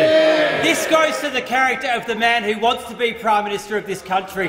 This goes to the character of the man who already is measuring up the curtains of the office, thinking about how he's going to redecorate the lodge and how he operates if he were to get into that position of responsibility. Because the last position of responsibility, the job he had prior to entering Parliament, was running the Australia's Workers' Union, the AWU, the union that since October in 2017 has been running interference, trying to stop the Australian Federal Police from getting the evidence that they require to pursue their investigations about wrongdoing within the union. And it goes directly to his behaviour when he was running that union. Can you just take union members' money and give it to whoever you like, including yourself? Including yourself. That's what he did with union members' money. The Minister will resume his seat. The Manager of Opposition Business on a point of order. Mr Speaker, I respect that there's a wide range allowed when there's a large preamble, but this question is quite tight in the specifics of what it asks and what it refers to. Members on my right. No, I'm just going to point out to the Manager of Opposition Business as I was pondering the question. This is the problem in referring to previous answers, and that's exactly what the Minister is doing. The Minister has the call. Well, as I said, I'm very happy to continue to take a lot of questions on this. I understand question time has been extended, and I'm very happy to continue discussing what I know about this matter, which is quite a lot, actually. And I know a lot about political investigations in this place, and when I was Justice Minister, I was responsible for overseeing many of them. And we always knew how to deal with information in relation to those particularly sensitive cases. And what could be more sensitive than wrongdoing by the man who wants to be the Prime Minister of Australia? What could be more sensitive than that? Deputy Leader of the Opposition. When he was running the AWU, and this is what the police were investigating, there is allegations that union members' money was used in a cavalier fashion, given out to given out to his own campaign fund, and he has never once taken the opportunity to actually say why he won't allow that evidence to be examined by the police. Treasurer. Now, that is not the actions of somebody that doesn't have anything Members to on hide. my right. The Minister for Agriculture. Speaker, we know how this man would operate as Prime Minister of Australia because he's told us he will run the country like he ran the union. And if that's the case, we know how much more we've got to fear from a Labor government. The member for Goldstein. Thank you, Mr Speaker. My question is to the Minister for Health.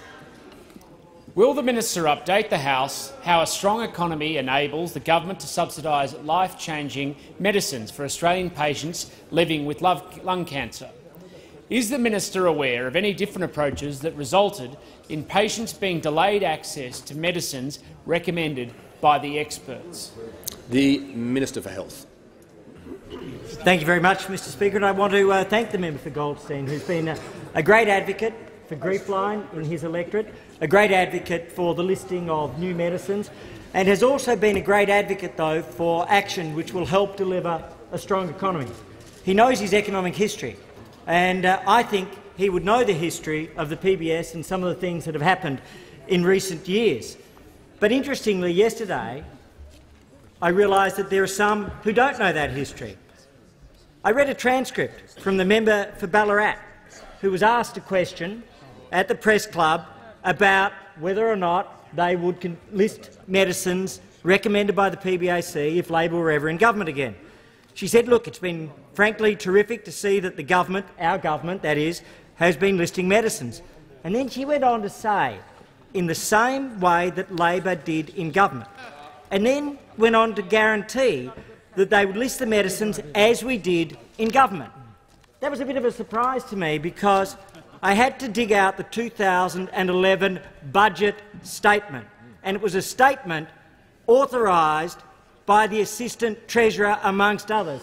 And the Assistant Treasurer is now the Leader of the Opposition. And that statement said, due to fiscal circumstances, the listing of some medicines would be deferred until fiscal circumstances permit. As the Consumer Health Forum and 59 other organisations said at the time, affordable medicines and vaccines that save and prolong lives are being denied to some of the most vulnerable, chronically ill Australians by a short-sighted decision by the government to disregard the recommendations of the PBAC. That is what they did when they were in government. Fortunately, fiscal circumstances are strong under this government, and they will always be strong.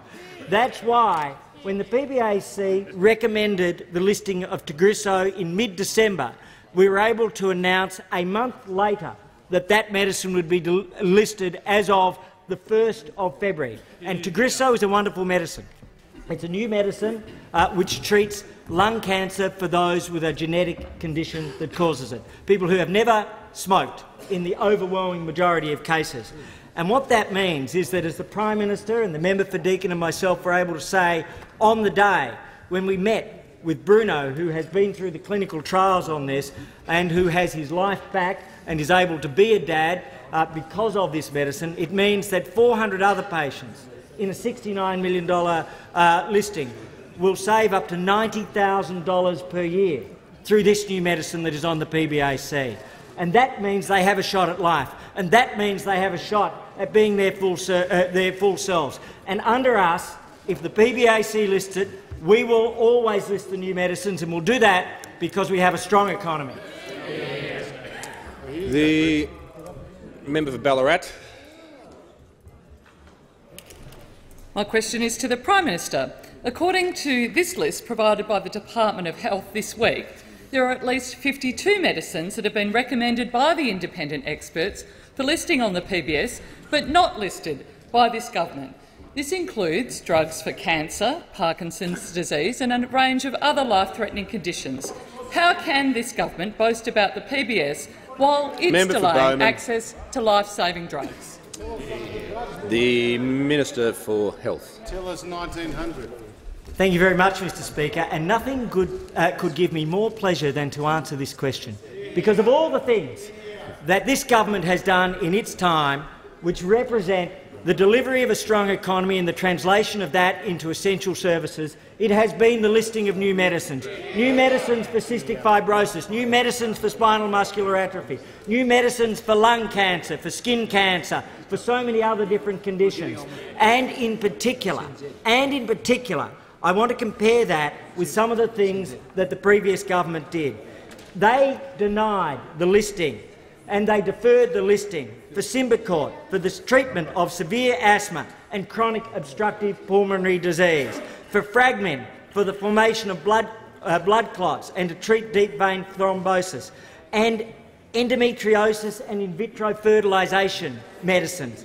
And as they said at the time, due to fiscal circumstances, the listing of some medicines would be deferred until fiscal circumstances permit. And that was when the Leader of the Opposition was the Assistant Treasurer. And not once has he ever explained why they made that decision. Not once has he ever stood and rose and talked to the public as to why he believed it was fair, why he believed it was reasonable to make those deferrals. Now, let me deal with some of the things that the member for Ballarat has asserted, because I've done a little bit of analysis and a little bit of an assessment. And you know what? We've looked at the sorts of things that they've talked about, and when they stopped listing medicines, there was an average of 14.1 months of delay. In the cases that they have defined on previous things that we've assessed, the highest average was about 8 months, and what we have done is be able to bring it forward to under 3 months for Kisqali, for Spinraza, for Kalydeco, for Orkambi and Tagrisso at a month in listings. So what we have done is bring these forward, and we have seen an interesting example. There was an interesting example that the member cited, because the last time she actually went to talk about a specific drug was when she referred to a decision of the PBAC in relation to a PBAC recommendation with regards to a vaccine. I had a look at that, and you know what? It turned out it was a proposal for pneumococcal vaccine.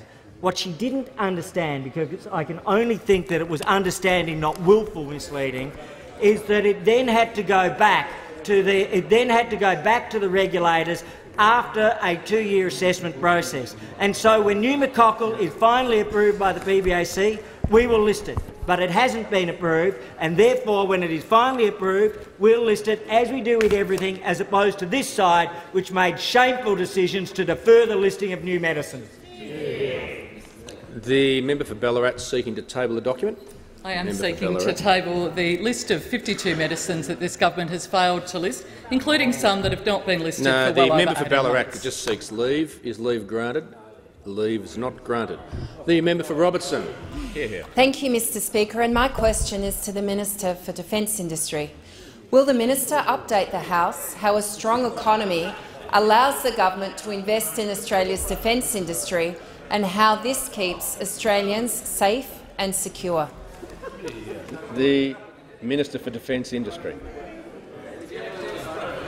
Thank you very much, Mr Speaker. Mr Speaker, On Monday of this week, I had the pleasure of joining with the Prime Minister and the Minister for Defence as we commissioned the construction of 12 new submarines for our nation. An investment in new capability for our country, an investment in thousands of jobs, Australian jobs using Australian steel and being built in this country.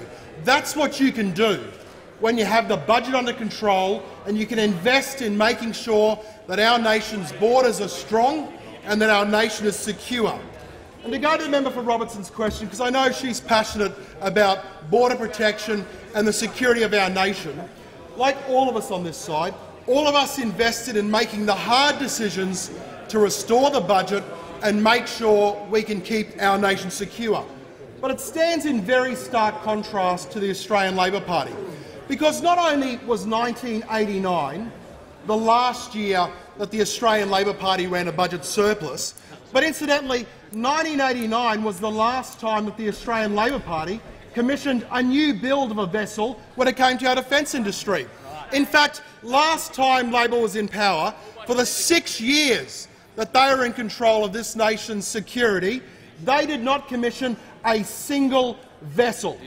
They ran budget deficits and they were not able to invest in Aussie jobs or make sure that our nation was secure. And the reason was, Mr Speaker, the reason was because their priorities were all at sea.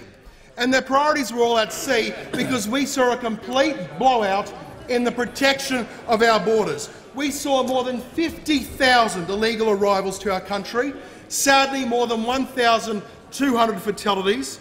We saw more than 10,200 people in detention, of which around 2,000 were children, and they spent billions upon billions upon billions of dollars trying to clean up the mess that they caused when they tinkered with our nation's laws.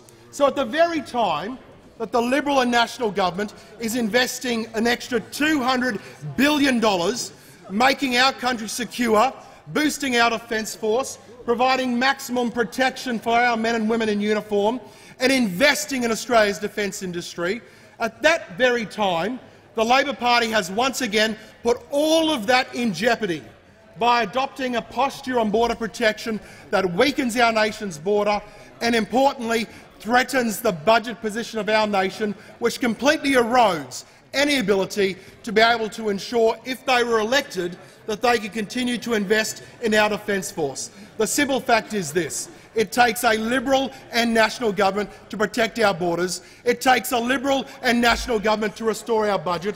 It takes a Liberal and National Government to invest $200 billion back into defence, create thousands of jobs. The Minister's time has concluded. The Leader of the Opposition. My question's to the Prime Minister, Mr Speaker. Can the Prime Minister confirm that he's decided that today's question time will continue longer than any other day in the 45th Parliament in order to prevent the House from voting on a Royal Commission into abuse to people living with disabilities? Members on my left, the Prime Minister. You run out of questions. The member for Lawler is warned. First time. The Prime Minister has the call. Well, Mr Speaker, what a declaration of surrender from the Leader of the Labor Party. When has a Leader of the Opposition ever wanted to shut down question time, Mr Speaker, when you've got a government which is happy to stand here, be questioned on our record, be questioned on our achievements, be questioned on the plans that we have for Australia? We're happy to answer questions on this all day, Mr Speaker, because we're proud of what we're doing as a government, and we know what we're achieving for the country. We have the plans for Australia, Mr Speaker, whether it's for our stronger economy or keeping Australia safe and secure. Mr Speaker, earlier in the week, we did have to cut question time shorter because of the important matters that we were dealing with on indulgence. And, Mr Speaker, why would the Leader of the Labor Party not want to take the opportunity of holding the government to account? I can tell you why, Mr Speaker, because he's had a shocking week, Mr Speaker. He has had a shocking week in this chamber because he knows, with his rollover on border protection, with him showing the nation just the weakness that beats within his heart, that, Mr Speaker, he does not want to come into this chamber and debate these issues with the government. Not once have we had a question since their apparent great victory the other night about how these new laws will operate. Not once have we heard from them. So these new laws where we want to weaken the border protection, which the Labor Party have championed, how much will it cost? What will it mean for national security? What has the National Security Committee decided, Mr Speaker? Well, we've been answering those questions in this place because the other day they chopped off debate because they didn't want to hear the answers. Answers which said that ministerial decisions to say no to a transfer are automatically overturned by a panel, Mr Speaker, even if the panel has not yet been formed. And we had the ludicrous nature the other day as the Leader of the Opposition sought to absolve himself of responsibility with absurd amendments to a bill which says now this panel of doctors has to be a panel of volunteer doctors, Mr Speaker. What's next? The National Security Committee is going to be made up by a panel of voluntary dentists, Mr Speaker, or any other medical professional, because the Labor Party aren't prepared to take national security seriously in this place. I began this week at the National Press Club setting out our plans to keep Australians safe and secure. If the Labor Party don't have any questions about it, Mr Speaker, well, that just shows how hollow and vacuous and weak they are when it comes to national security. The member for Petrie. Thank you, Mr Speaker. My question is to the Minister for Immigration, Citizenship and Multicultural Affairs. Will the Minister please update the House on steps the government is taking to ensure that our borders are secure? And is the Minister aware of any alternative approaches to border protection which could put Australians at risk? The Minister for Immigration. Thank you, Mr Speaker. Well, we know those opposite destroyed our border security with tragic humanitarian consequences. We know that we fixed it. We're the ones that fixed it, Mr Speaker. We got the 2,000 kids out of detention. We stopped the boats. We saved Australian taxpayers billions of dollars. And now they want to come along and trash it again. Because on Tuesday, Mr Speaker, they rushed through this parliament laws which will unravel offshore processing, which is so critical to our border security. Now, under this process, as the Prime Minister said, any two doctors anywhere in Australia who have never been to Manus Island or Nauru can start a process to bring people to Australia. So two doctors from Dapto can effectively overrule doctors who are actually on Manus Island and Nauru. Now, if the minister says doesn't agree with that, it goes to a medical panel, and that panel can overrule the minister on any grounds, save the very narrow grounds under Labor's Amendment 14. So what that means, Mr Speaker, is in short order a very large number of people will be transferred to Australia from Manus Island and Nauru. That necessitates the reopening of Christmas Island at a cost to taxpayers that we estimate at greater than $1 billion. That is what the Labor Party has done, Mr Speaker. And then the question is, they say that they put in safeguards about the people who are transferred. And that's why I draw your attention again, Mr Speaker, to Amendment 14 that defines the people who can come to Australia under Labor's amendment. So it's very narrow. There's no character test outside of the very narrow criminal test of 12 months conviction or more. So a backpacker from Norway, Mr Speaker, a backpacker from Norway has to pass the substantive character test under Australian law, but people coming from Manus Island or Nauru don't. Now, how can that be fair or appropriate, Mr Speaker?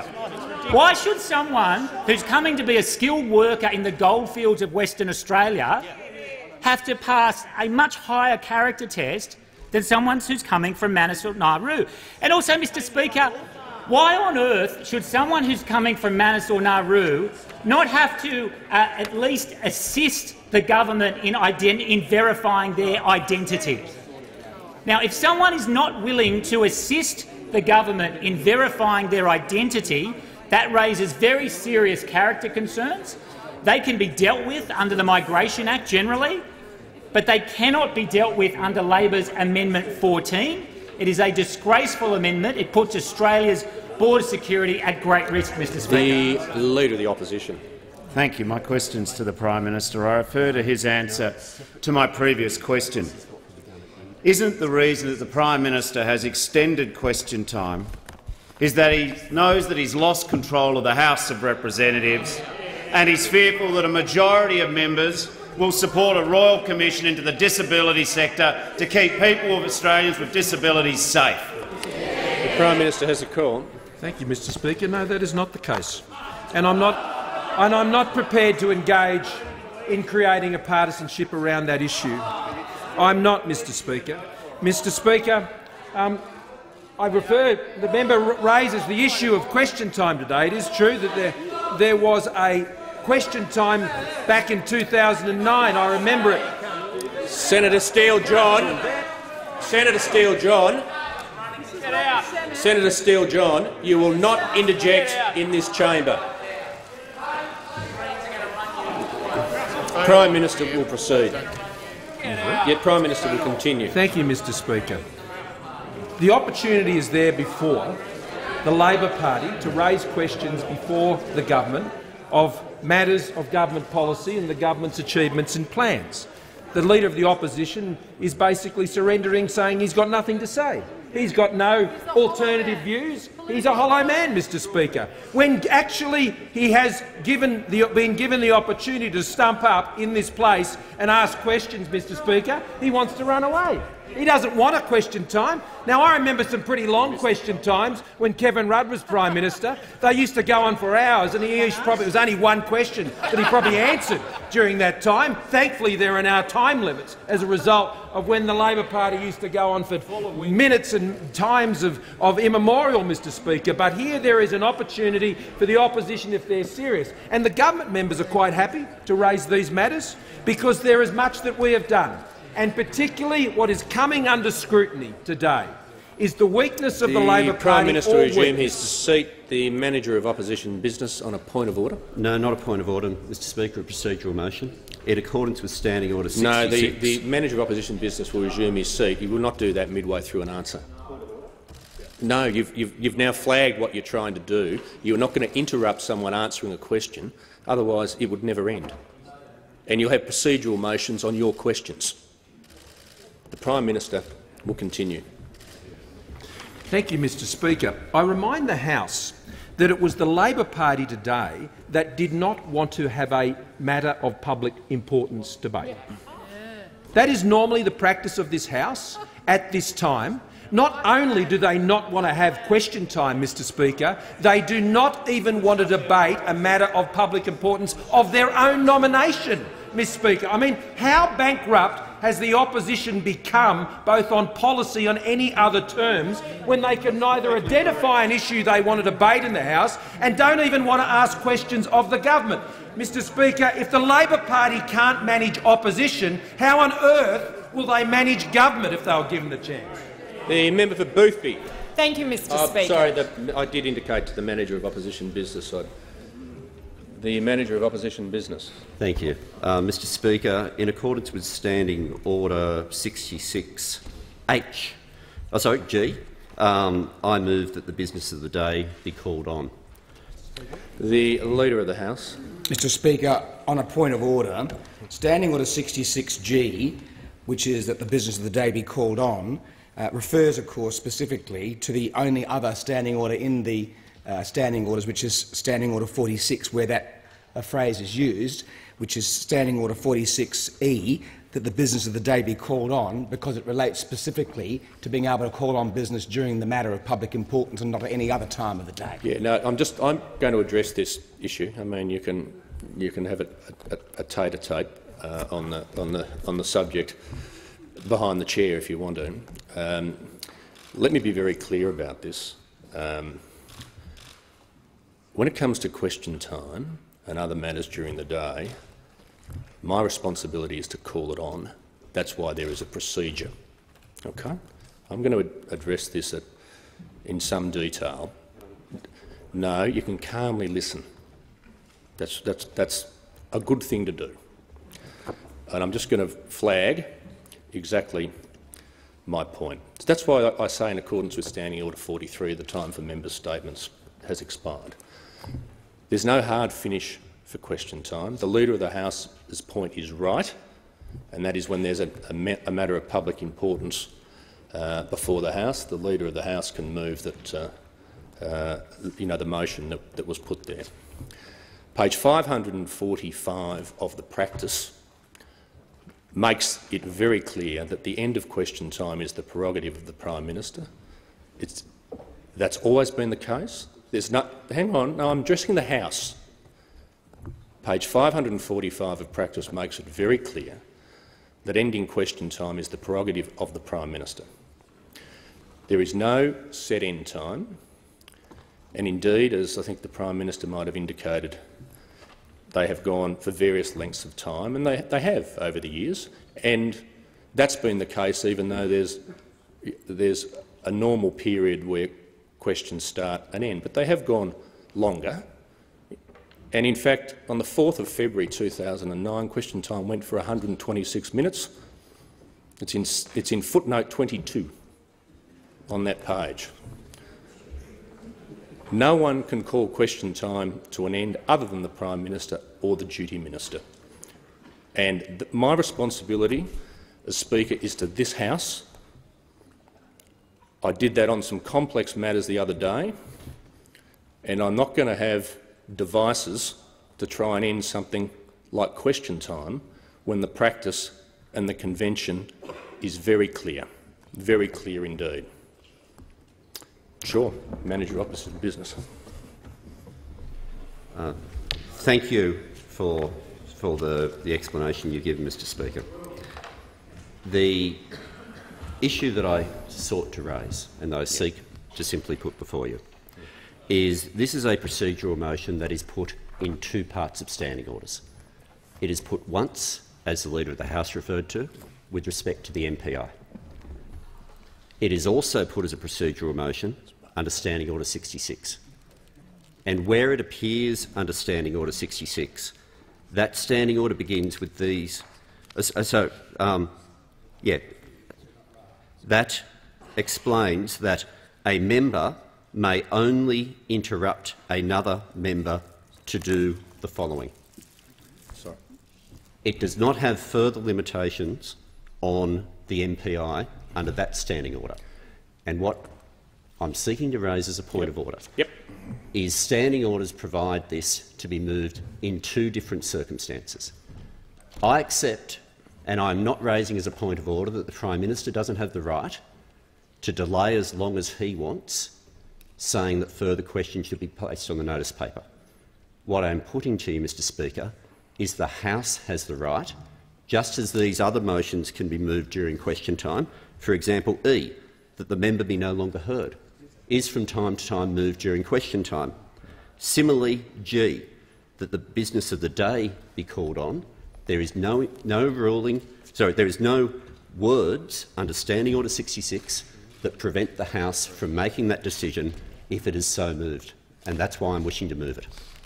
I'm going to hear from the Leader of the House. I'm unmoved on the subject, and I'll hear from the Leader of the House and then I'll address it again.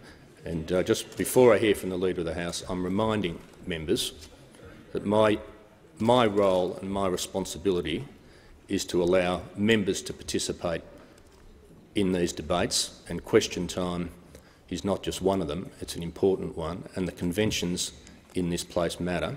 Before I even hear from the Leader of the House, I'm going to say it is very clear when the business of the day can be called on. It is very clear when it is called on, and I'm going to be as generous as I can. I'm going to say saying that is a standalone power when it relates to Standing Order 46 is wrong. It's either, frankly, a misunderstanding of the standing orders, and if that were the case, you'd be able to walk to the dispatch box and give me an example of when it had been done.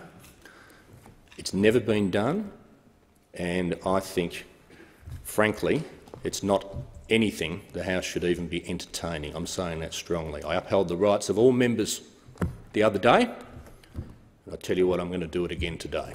the Leader of the House has the call. Well, thank you, Mr Speaker. You've been very, very clear, and I'm sure the House understands your position. Just to the point of order that the Manager of Opposition Business raised, in the House of Representatives practice, it says it is entirely within the discretion of the Prime Minister or the senior minister present as to whether question time will take place, and if so, for how long. There's absolutely no ambiguity about the length being entirely within the discretion of the Prime Minister. And as the question time has begun, it can only end when he or the senior minister who is present decide that it is at the end, because that's very, very clear on House of Representatives practice page 545. Can I just say something? I mean, I know what's going on here. I'm not unfamiliar with procedure or what's going on. Can I make it easy? The message you're worried about hasn't even arrived. It hasn't. I'm just telling you. No, members on my right, it hasn't arrived. And even if it had arrived, in the ordinary course of events, it wouldn't be dealt with today. Now, look, let me make a point about the Senate. Sure, they send messages over, and they get dealt with. But it's not here. That's the fact. So we can argue about this till 4:30 if you want to. I think a better use of time would allow question time to continue. And why don't we give some of those members that don't get a question a go? That's what I think should happen. The Manager of Opposition Business. Members on my right. Thanks, Mr Speaker. If I can only raise one aspect of what you've just said, which is the concept of whether or not me moving that resolution was unprecedented. And we are in an unprecedented situation today. Members on my right. Where members on my right. Yes, yes. Where we are waiting for a message in a situation where the government does not control the majority of the House and is using question time and its length as a way of trying to prevent the House from making a decision. And there are a number of things that have happened this term that have happened for the first time in the history of this House. And the fact that it is without precedent, there is a reason why no one has sought to move this before. Now, you're right. Just hang on one. You're right, there's a lot of things that have happened, but I tell you one thing's not going to happen. We're not going to start inventing standing orders. No, members on my right. And another thing that hasn't happened is the absence of an MPI. So I think now I've got the attention of the House and everyone's here. Now, the member for Boothby, there's lots of time. I think we've made that point. I'm going to address a couple of points. There is a misunderstanding of the standing orders. It is. Now, I'd forgotten it. I know why. From 2009, question time going for 126 minutes, I had. Right? And you probably had as well. But another thing that's happened, and I might as well address this now, is the absence of a matter of public importance today. And House of Reps practice also notes, although members on both sides of the House are entitled to propose the matter, and occasionally, very occasionally, a government member's been selected, it's now essentially the convention, since we're talking to conventions, that the opposition lodge the MPI, or indeed if a crossbencher lodges it, they do that in consultation with the official opposition. Given there was no MPI lodged today, this has deprived the House of an opportunity and deprived other members of an opportunity to have a matter of public importance. Question time is an important part of the day, so is the matter of public importance. It is meant to be just that, the biggest debate of the day. So I'm very disappointed in that, I have to say that, and what I'm going to do is I'm going to encourage members I'm going to encourage members from both sides of the House to submit matters to me, and I'll consider them. That's how I feel at the moment, but I'm happy to hear from the Manager of Opposition Business. Mr Speaker, I do think this is important for the House to understand with respect to the MPI, that what has previously occurred— No, can the member for Corangamite cease interjecting? what has previously occurred with respect to the MPI on a number of occasions, not a large number, is when there has been a compelling reason for debate, the MPI has been withdrawn, either by leave or by the person who wrote to you not being in the chamber at the time. It had been pointed out to me that that process was less respectful to you. And, Mr Speaker, you're aware that that had been pointed out to me. Yes.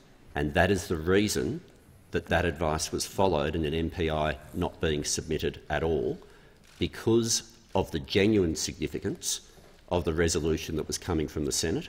Because, of course, as you'd be aware, if that resolution was reported at 4:15, the procedures to start to deal with it would be interrupted at 4:30 and it would disappear from the paper, and the House would not be given an opportunity to make a decision. So, if there is any sense at all that not submitting an MPI was a breach of convention, I simply ask you to, I simply remind you of the advice I was given as to what was the most respectful way to deal with your office.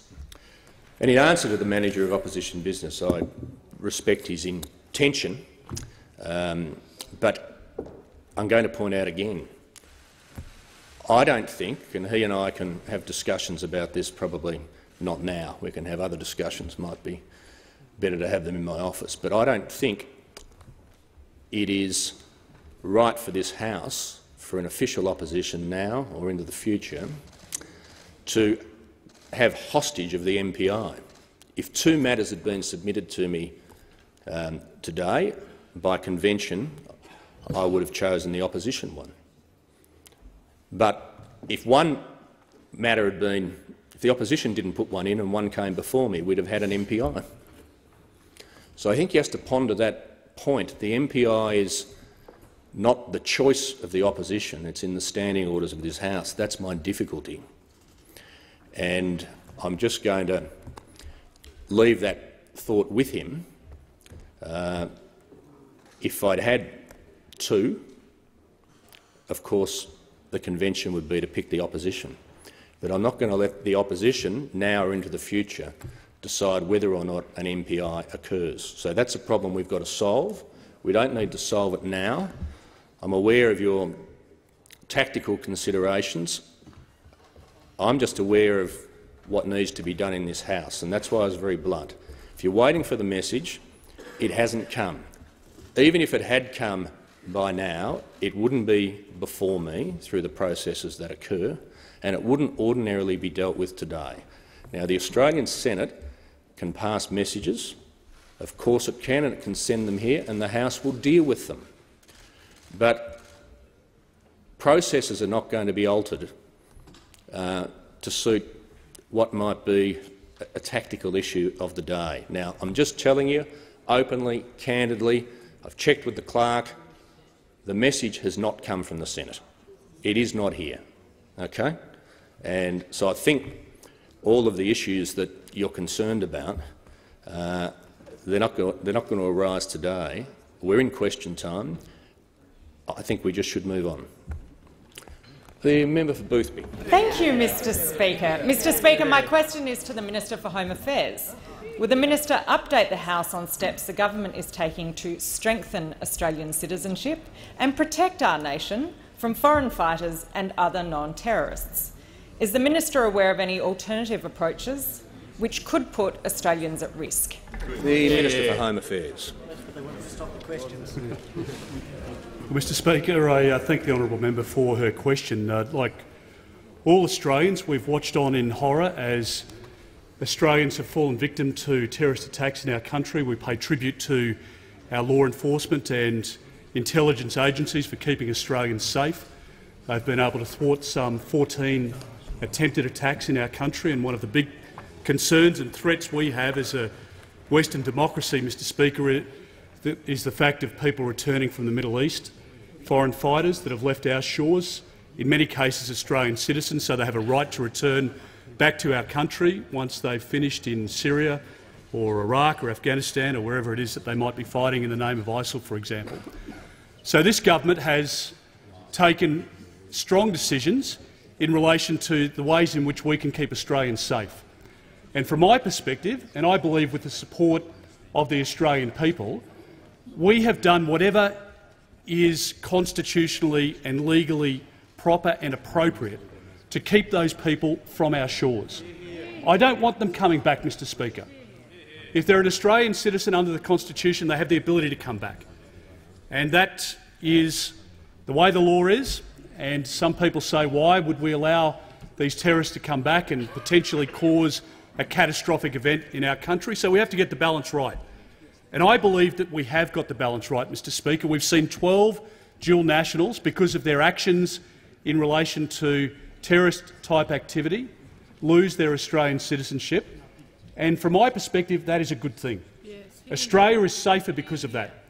We've had a number of people who have been killed in the Middle East, who have been fighting in the name of ISIL, for example, and frankly that is a good outcome as well, because those people will not return to our country to cause harm or to cause a mass casualty event in our country. So imagine my surprise, Mr Speaker, when this week the Labor Party backflipped on a bipartisan position to support the government to strengthen the citizenship laws that would make it harder for those terrorists to come back into our country. Imagine my surprise when the member for Isaacs, who said in the media today that, frankly, he's not interested in supporting the government's position. I mean, why would he say that, Mr Speaker? It seems to me that every utterance that comes from the Shadow Attorney-General, the man who would be the Attorney-General, the first law officer in a shortened government, every time he has the opportunity to stand up for a victim, he chooses not to. He stands up instead for the criminal. Every time he has the chance to stand up for strong border security, does he do that? No. He stands up for the people smugglers, Mr Speaker. The member for Isaacs needs to realise he is paid by the Australian people, and he needs to act in Australia's interests. And this week, on border protection and national security, he's failed that test. The minister's time has concluded. The member for Mayo. Thank you, Mr Speaker.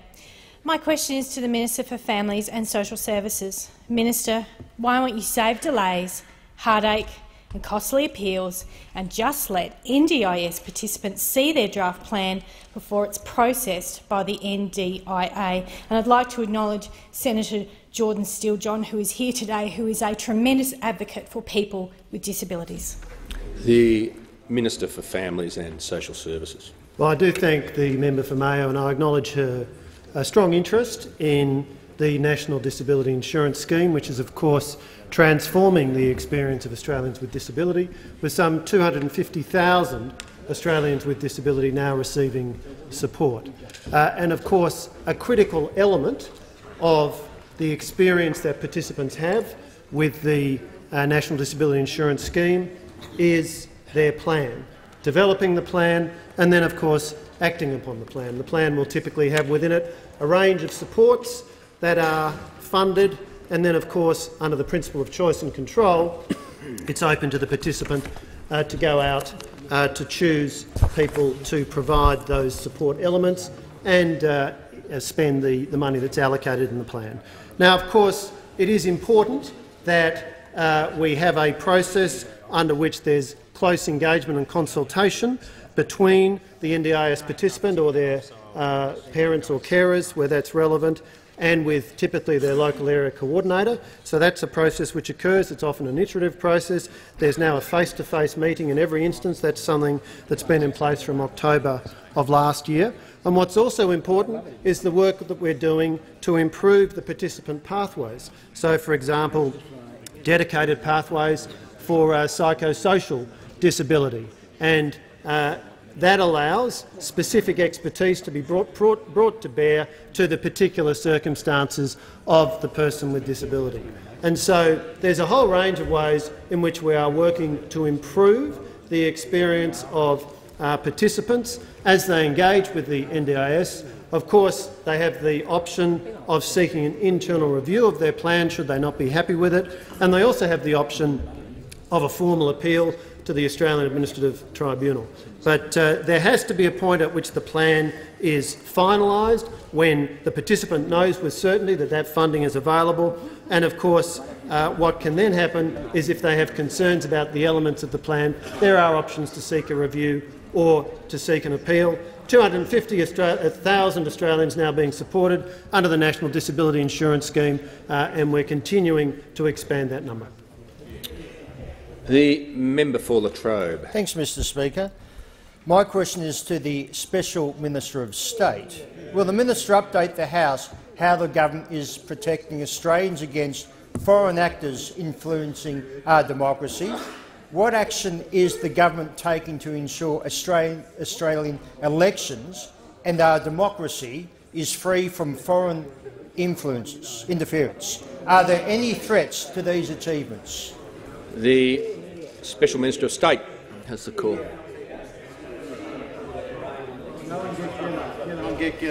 Thank you, Mr Speaker. I want to thank the member Latrobe for his question and his service not just to this House but as a police officer prior to coming to Parliament. No one could ever question the loyalty or the integrity of the member for Latrobe, Mr Speaker. Mr Speaker, the Morrison government will always work to strengthen our democracy and the integrity of our democratic system. As members know in this House, worldwide today, there are increasing threats to democratic systems.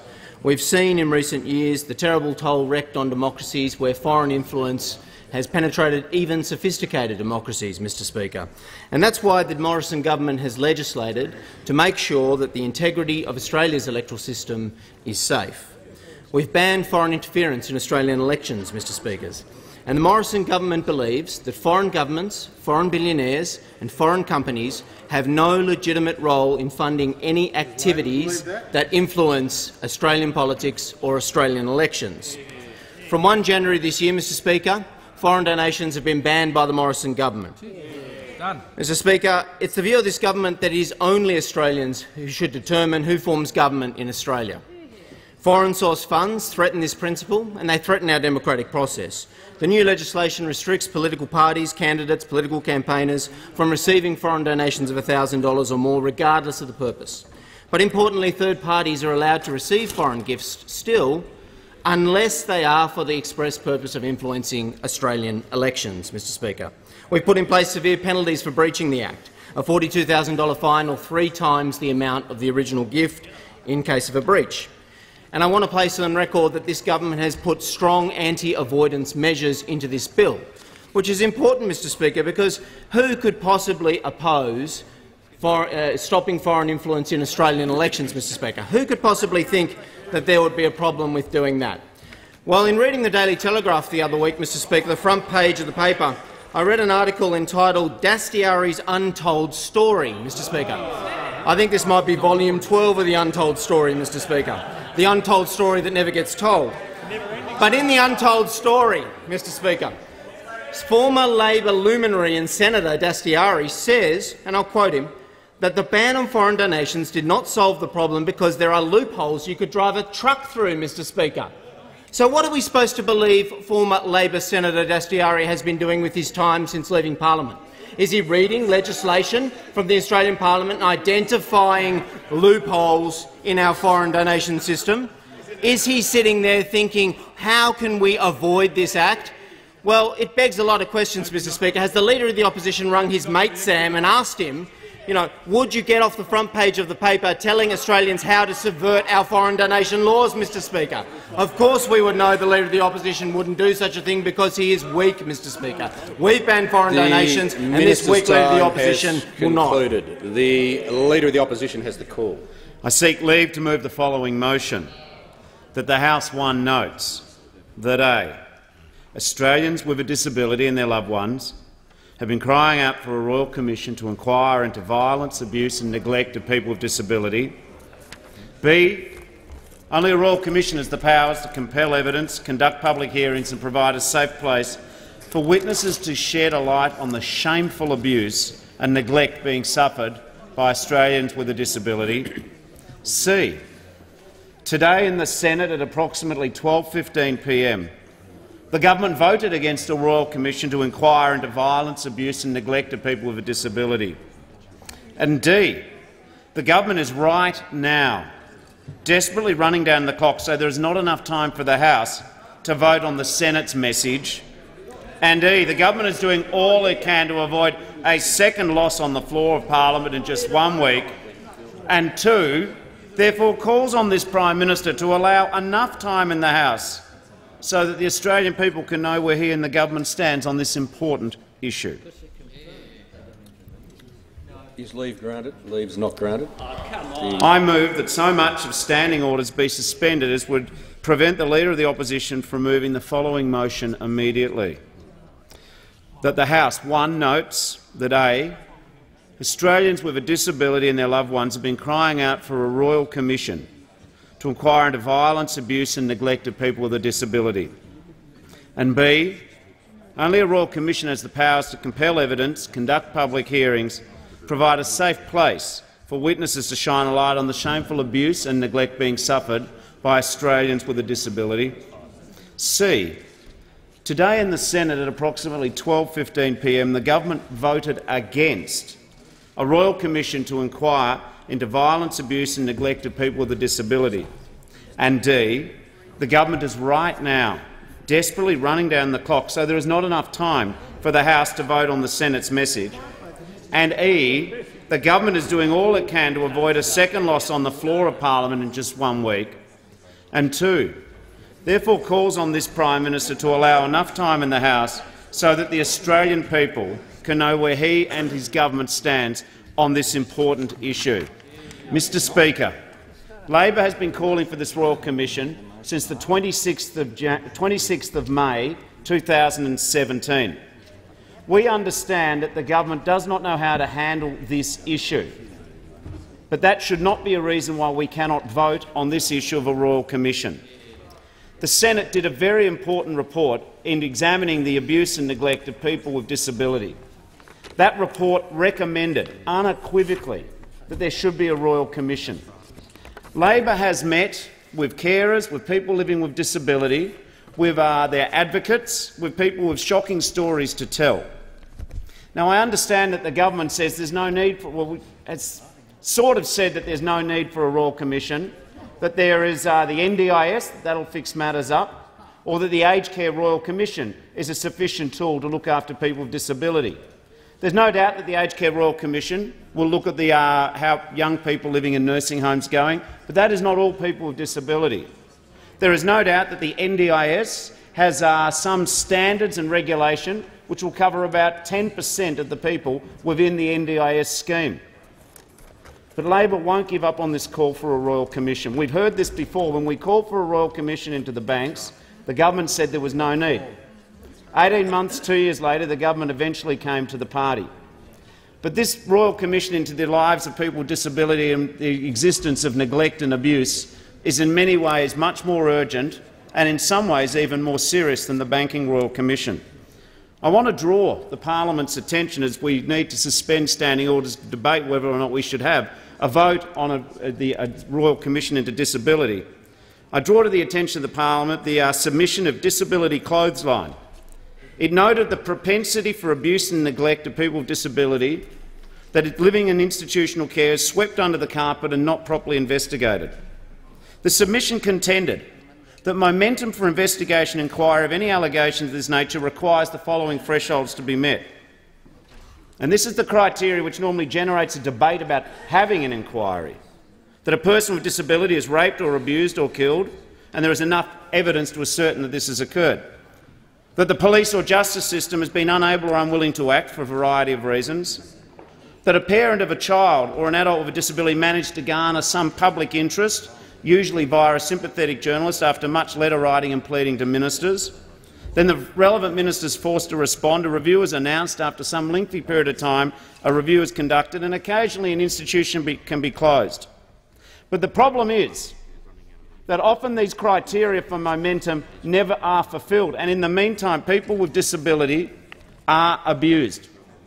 Now, I understand that in this climate, with this contested parliament at this point in the cycle of the 45th parliament, it might be tempting just to dismiss this debate and say, well, there's another time to do it. But when is the right time to have a Royal Commission? And if not, if this is not the right time, when is it? And if we do not do it, who will do it? It is a fact beyond doubt beyond any conjecture or debate that people with disability are more likely to suffer violence than people without a disability. It is a fact beyond doubt that children with a disability are 3 times as likely to experience bullying as children who do not live with a disability.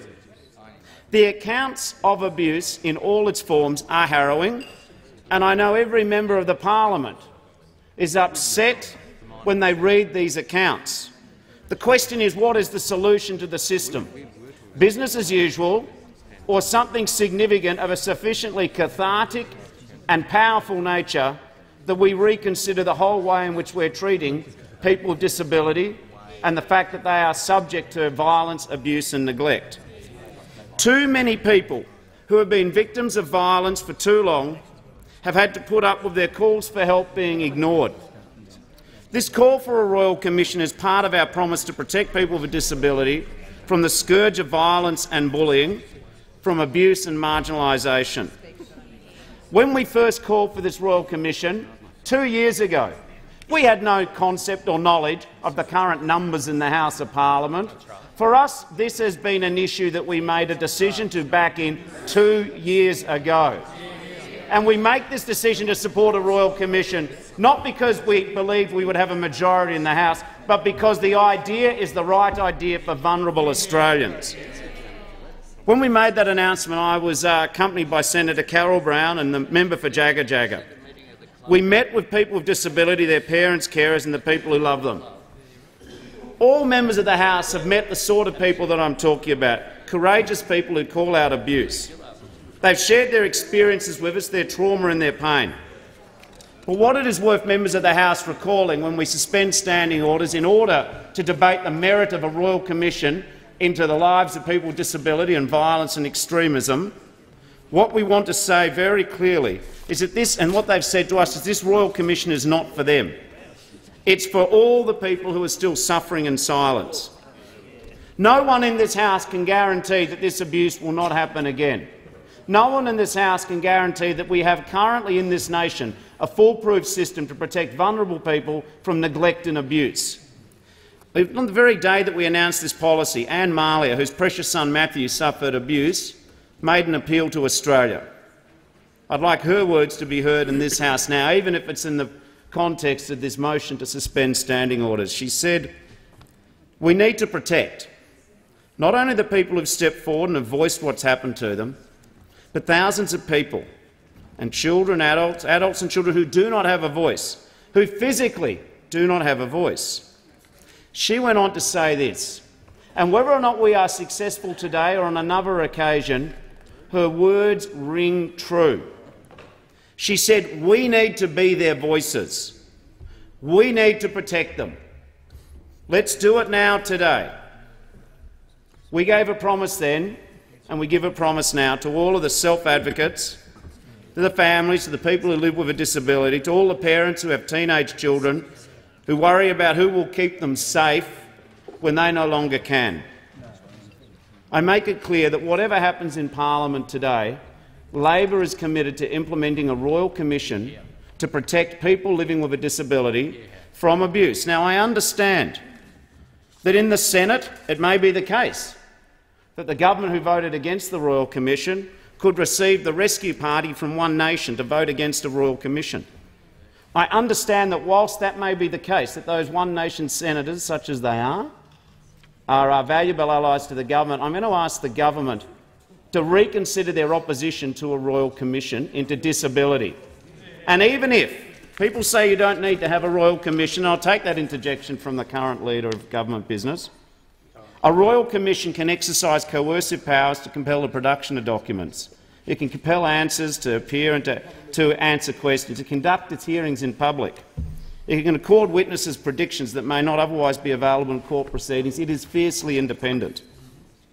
I know there have been many inquiries into this issue of protecting vulnerable people, but all of these inquiries don't seem to stop the problem. They don't seem to have worked to stop the abuse. We need to have fierce independence in a hearing. We need to have public hearings. We need to have the findings of a Royal Commission which are taken more seriously than any other by governments and by the public. Only a Royal Commission can provide the safe space for people with disabilities. The main recommendation of the 2015 Senate inquiry into violence and abuse and neglect against people with disability was a Royal Commission. I understand that today it may be easy for the government to simply say, not easy, but the government may say that disability shouldn't be the subject of partisanship. Now, I agree that it shouldn't be the subject of partisanship, but it should not be to the subject of the tyranny of lowest common denominator. People with disability, as we speak, are subject to abuse and neglect. Now, I don't expect any Prime Minister or government can guarantee right here and right now the safety of people living with a disability in Australia. But if we can't guarantee the safety and the freedom from abuse and neglect of people with disability, why, on goodness sakes, would we vote against a Royal Commission to protect Australians living with disability, to protect them from abuse and neglect? This is why standing orders should be suspended, and if we are unsuccessful today, we will not give up until we are successful. Is the motion seconded? The member for Barton. Indeed, the motion is seconded, Mr Speaker. In 2019, we don't need to read another story in the media about horrific abuse, and we don't need to wait another minute.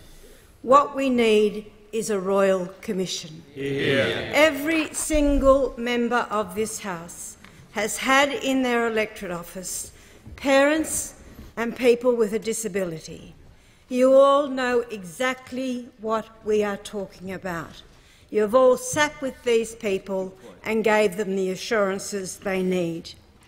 It should be a point of deep shame for the Conservative government that the Parliament is again debating the need to call a Royal Commission to inquire into the violence and abuse of people with a disability.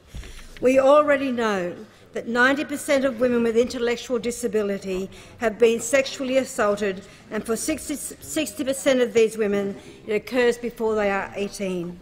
We all know children with disability are at least 3 times more likely to experience abuse than any other children.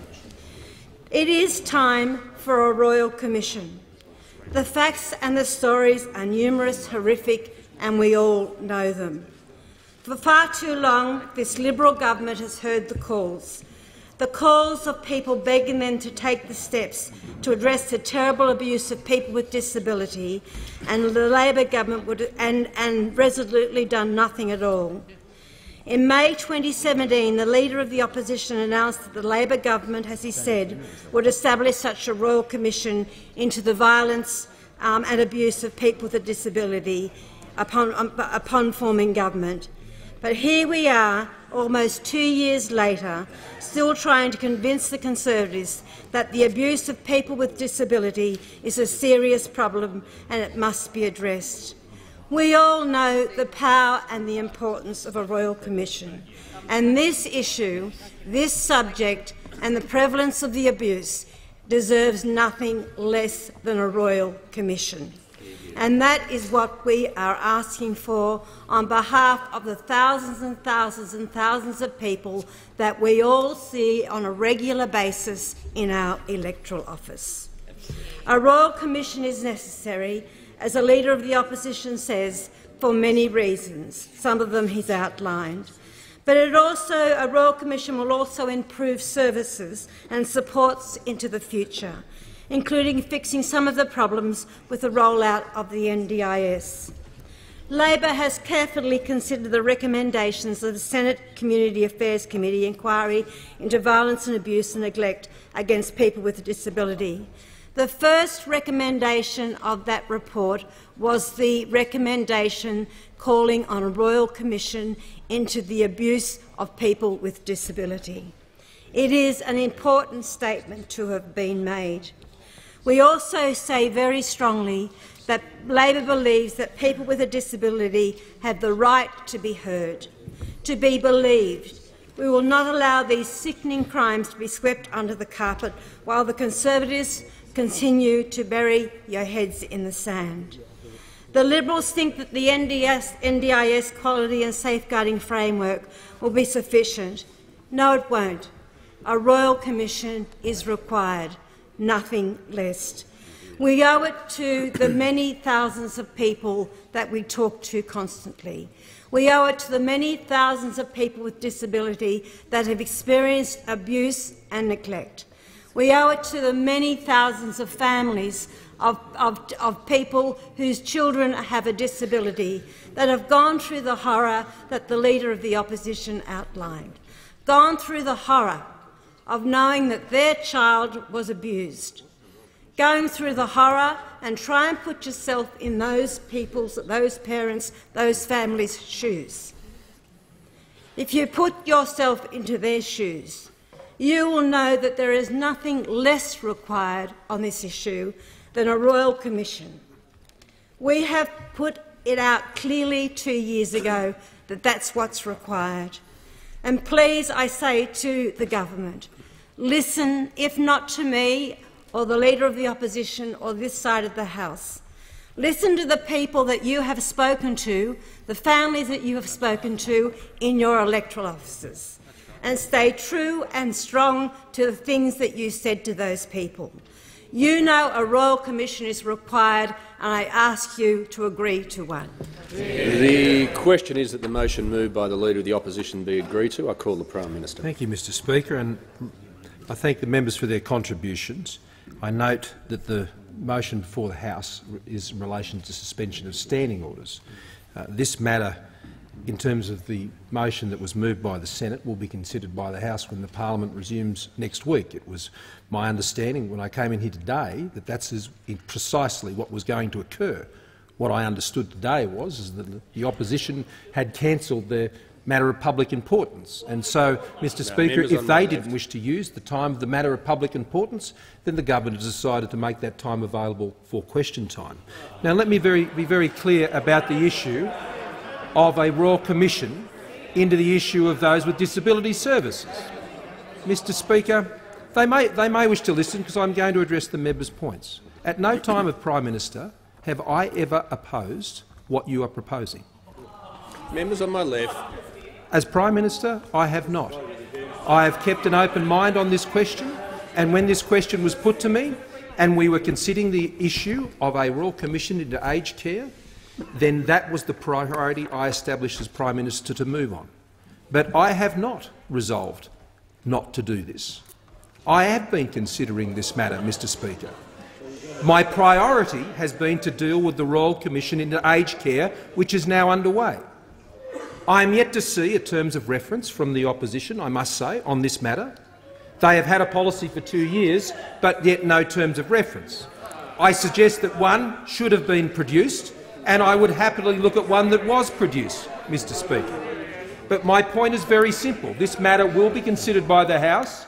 The government will consider this in all seriousness, as we should, Mr Speaker. These are serious issues. In the past, the government, in responding to these Senate committees and the numerous other reports, have taken the position that the National Disability Insurance Scheme is a scheme that is still being built. It is not yet built. And to have a Royal Commission into a system that is effectively still being built, one would question the wisdom of that at this time. But that said, that does not in any way, shape or form turn away from or fail to acknowledge the very serious issues of abuse that we know occur. So I am asking the opposition to continue to engage. I and my government will continue to engage on this issue. There are many ways that the issues that have been raised about abuse can be addressed, even potentially within the existing Royal Commission that we have established. But I will not let us leave from this place with some suggestion that the government does not take these issues seriously, because what we have done in government is acted on Royal Commissions. The opposition, Mr Speaker, in the past, when they were in government, did not call a Royal Commission into this issue.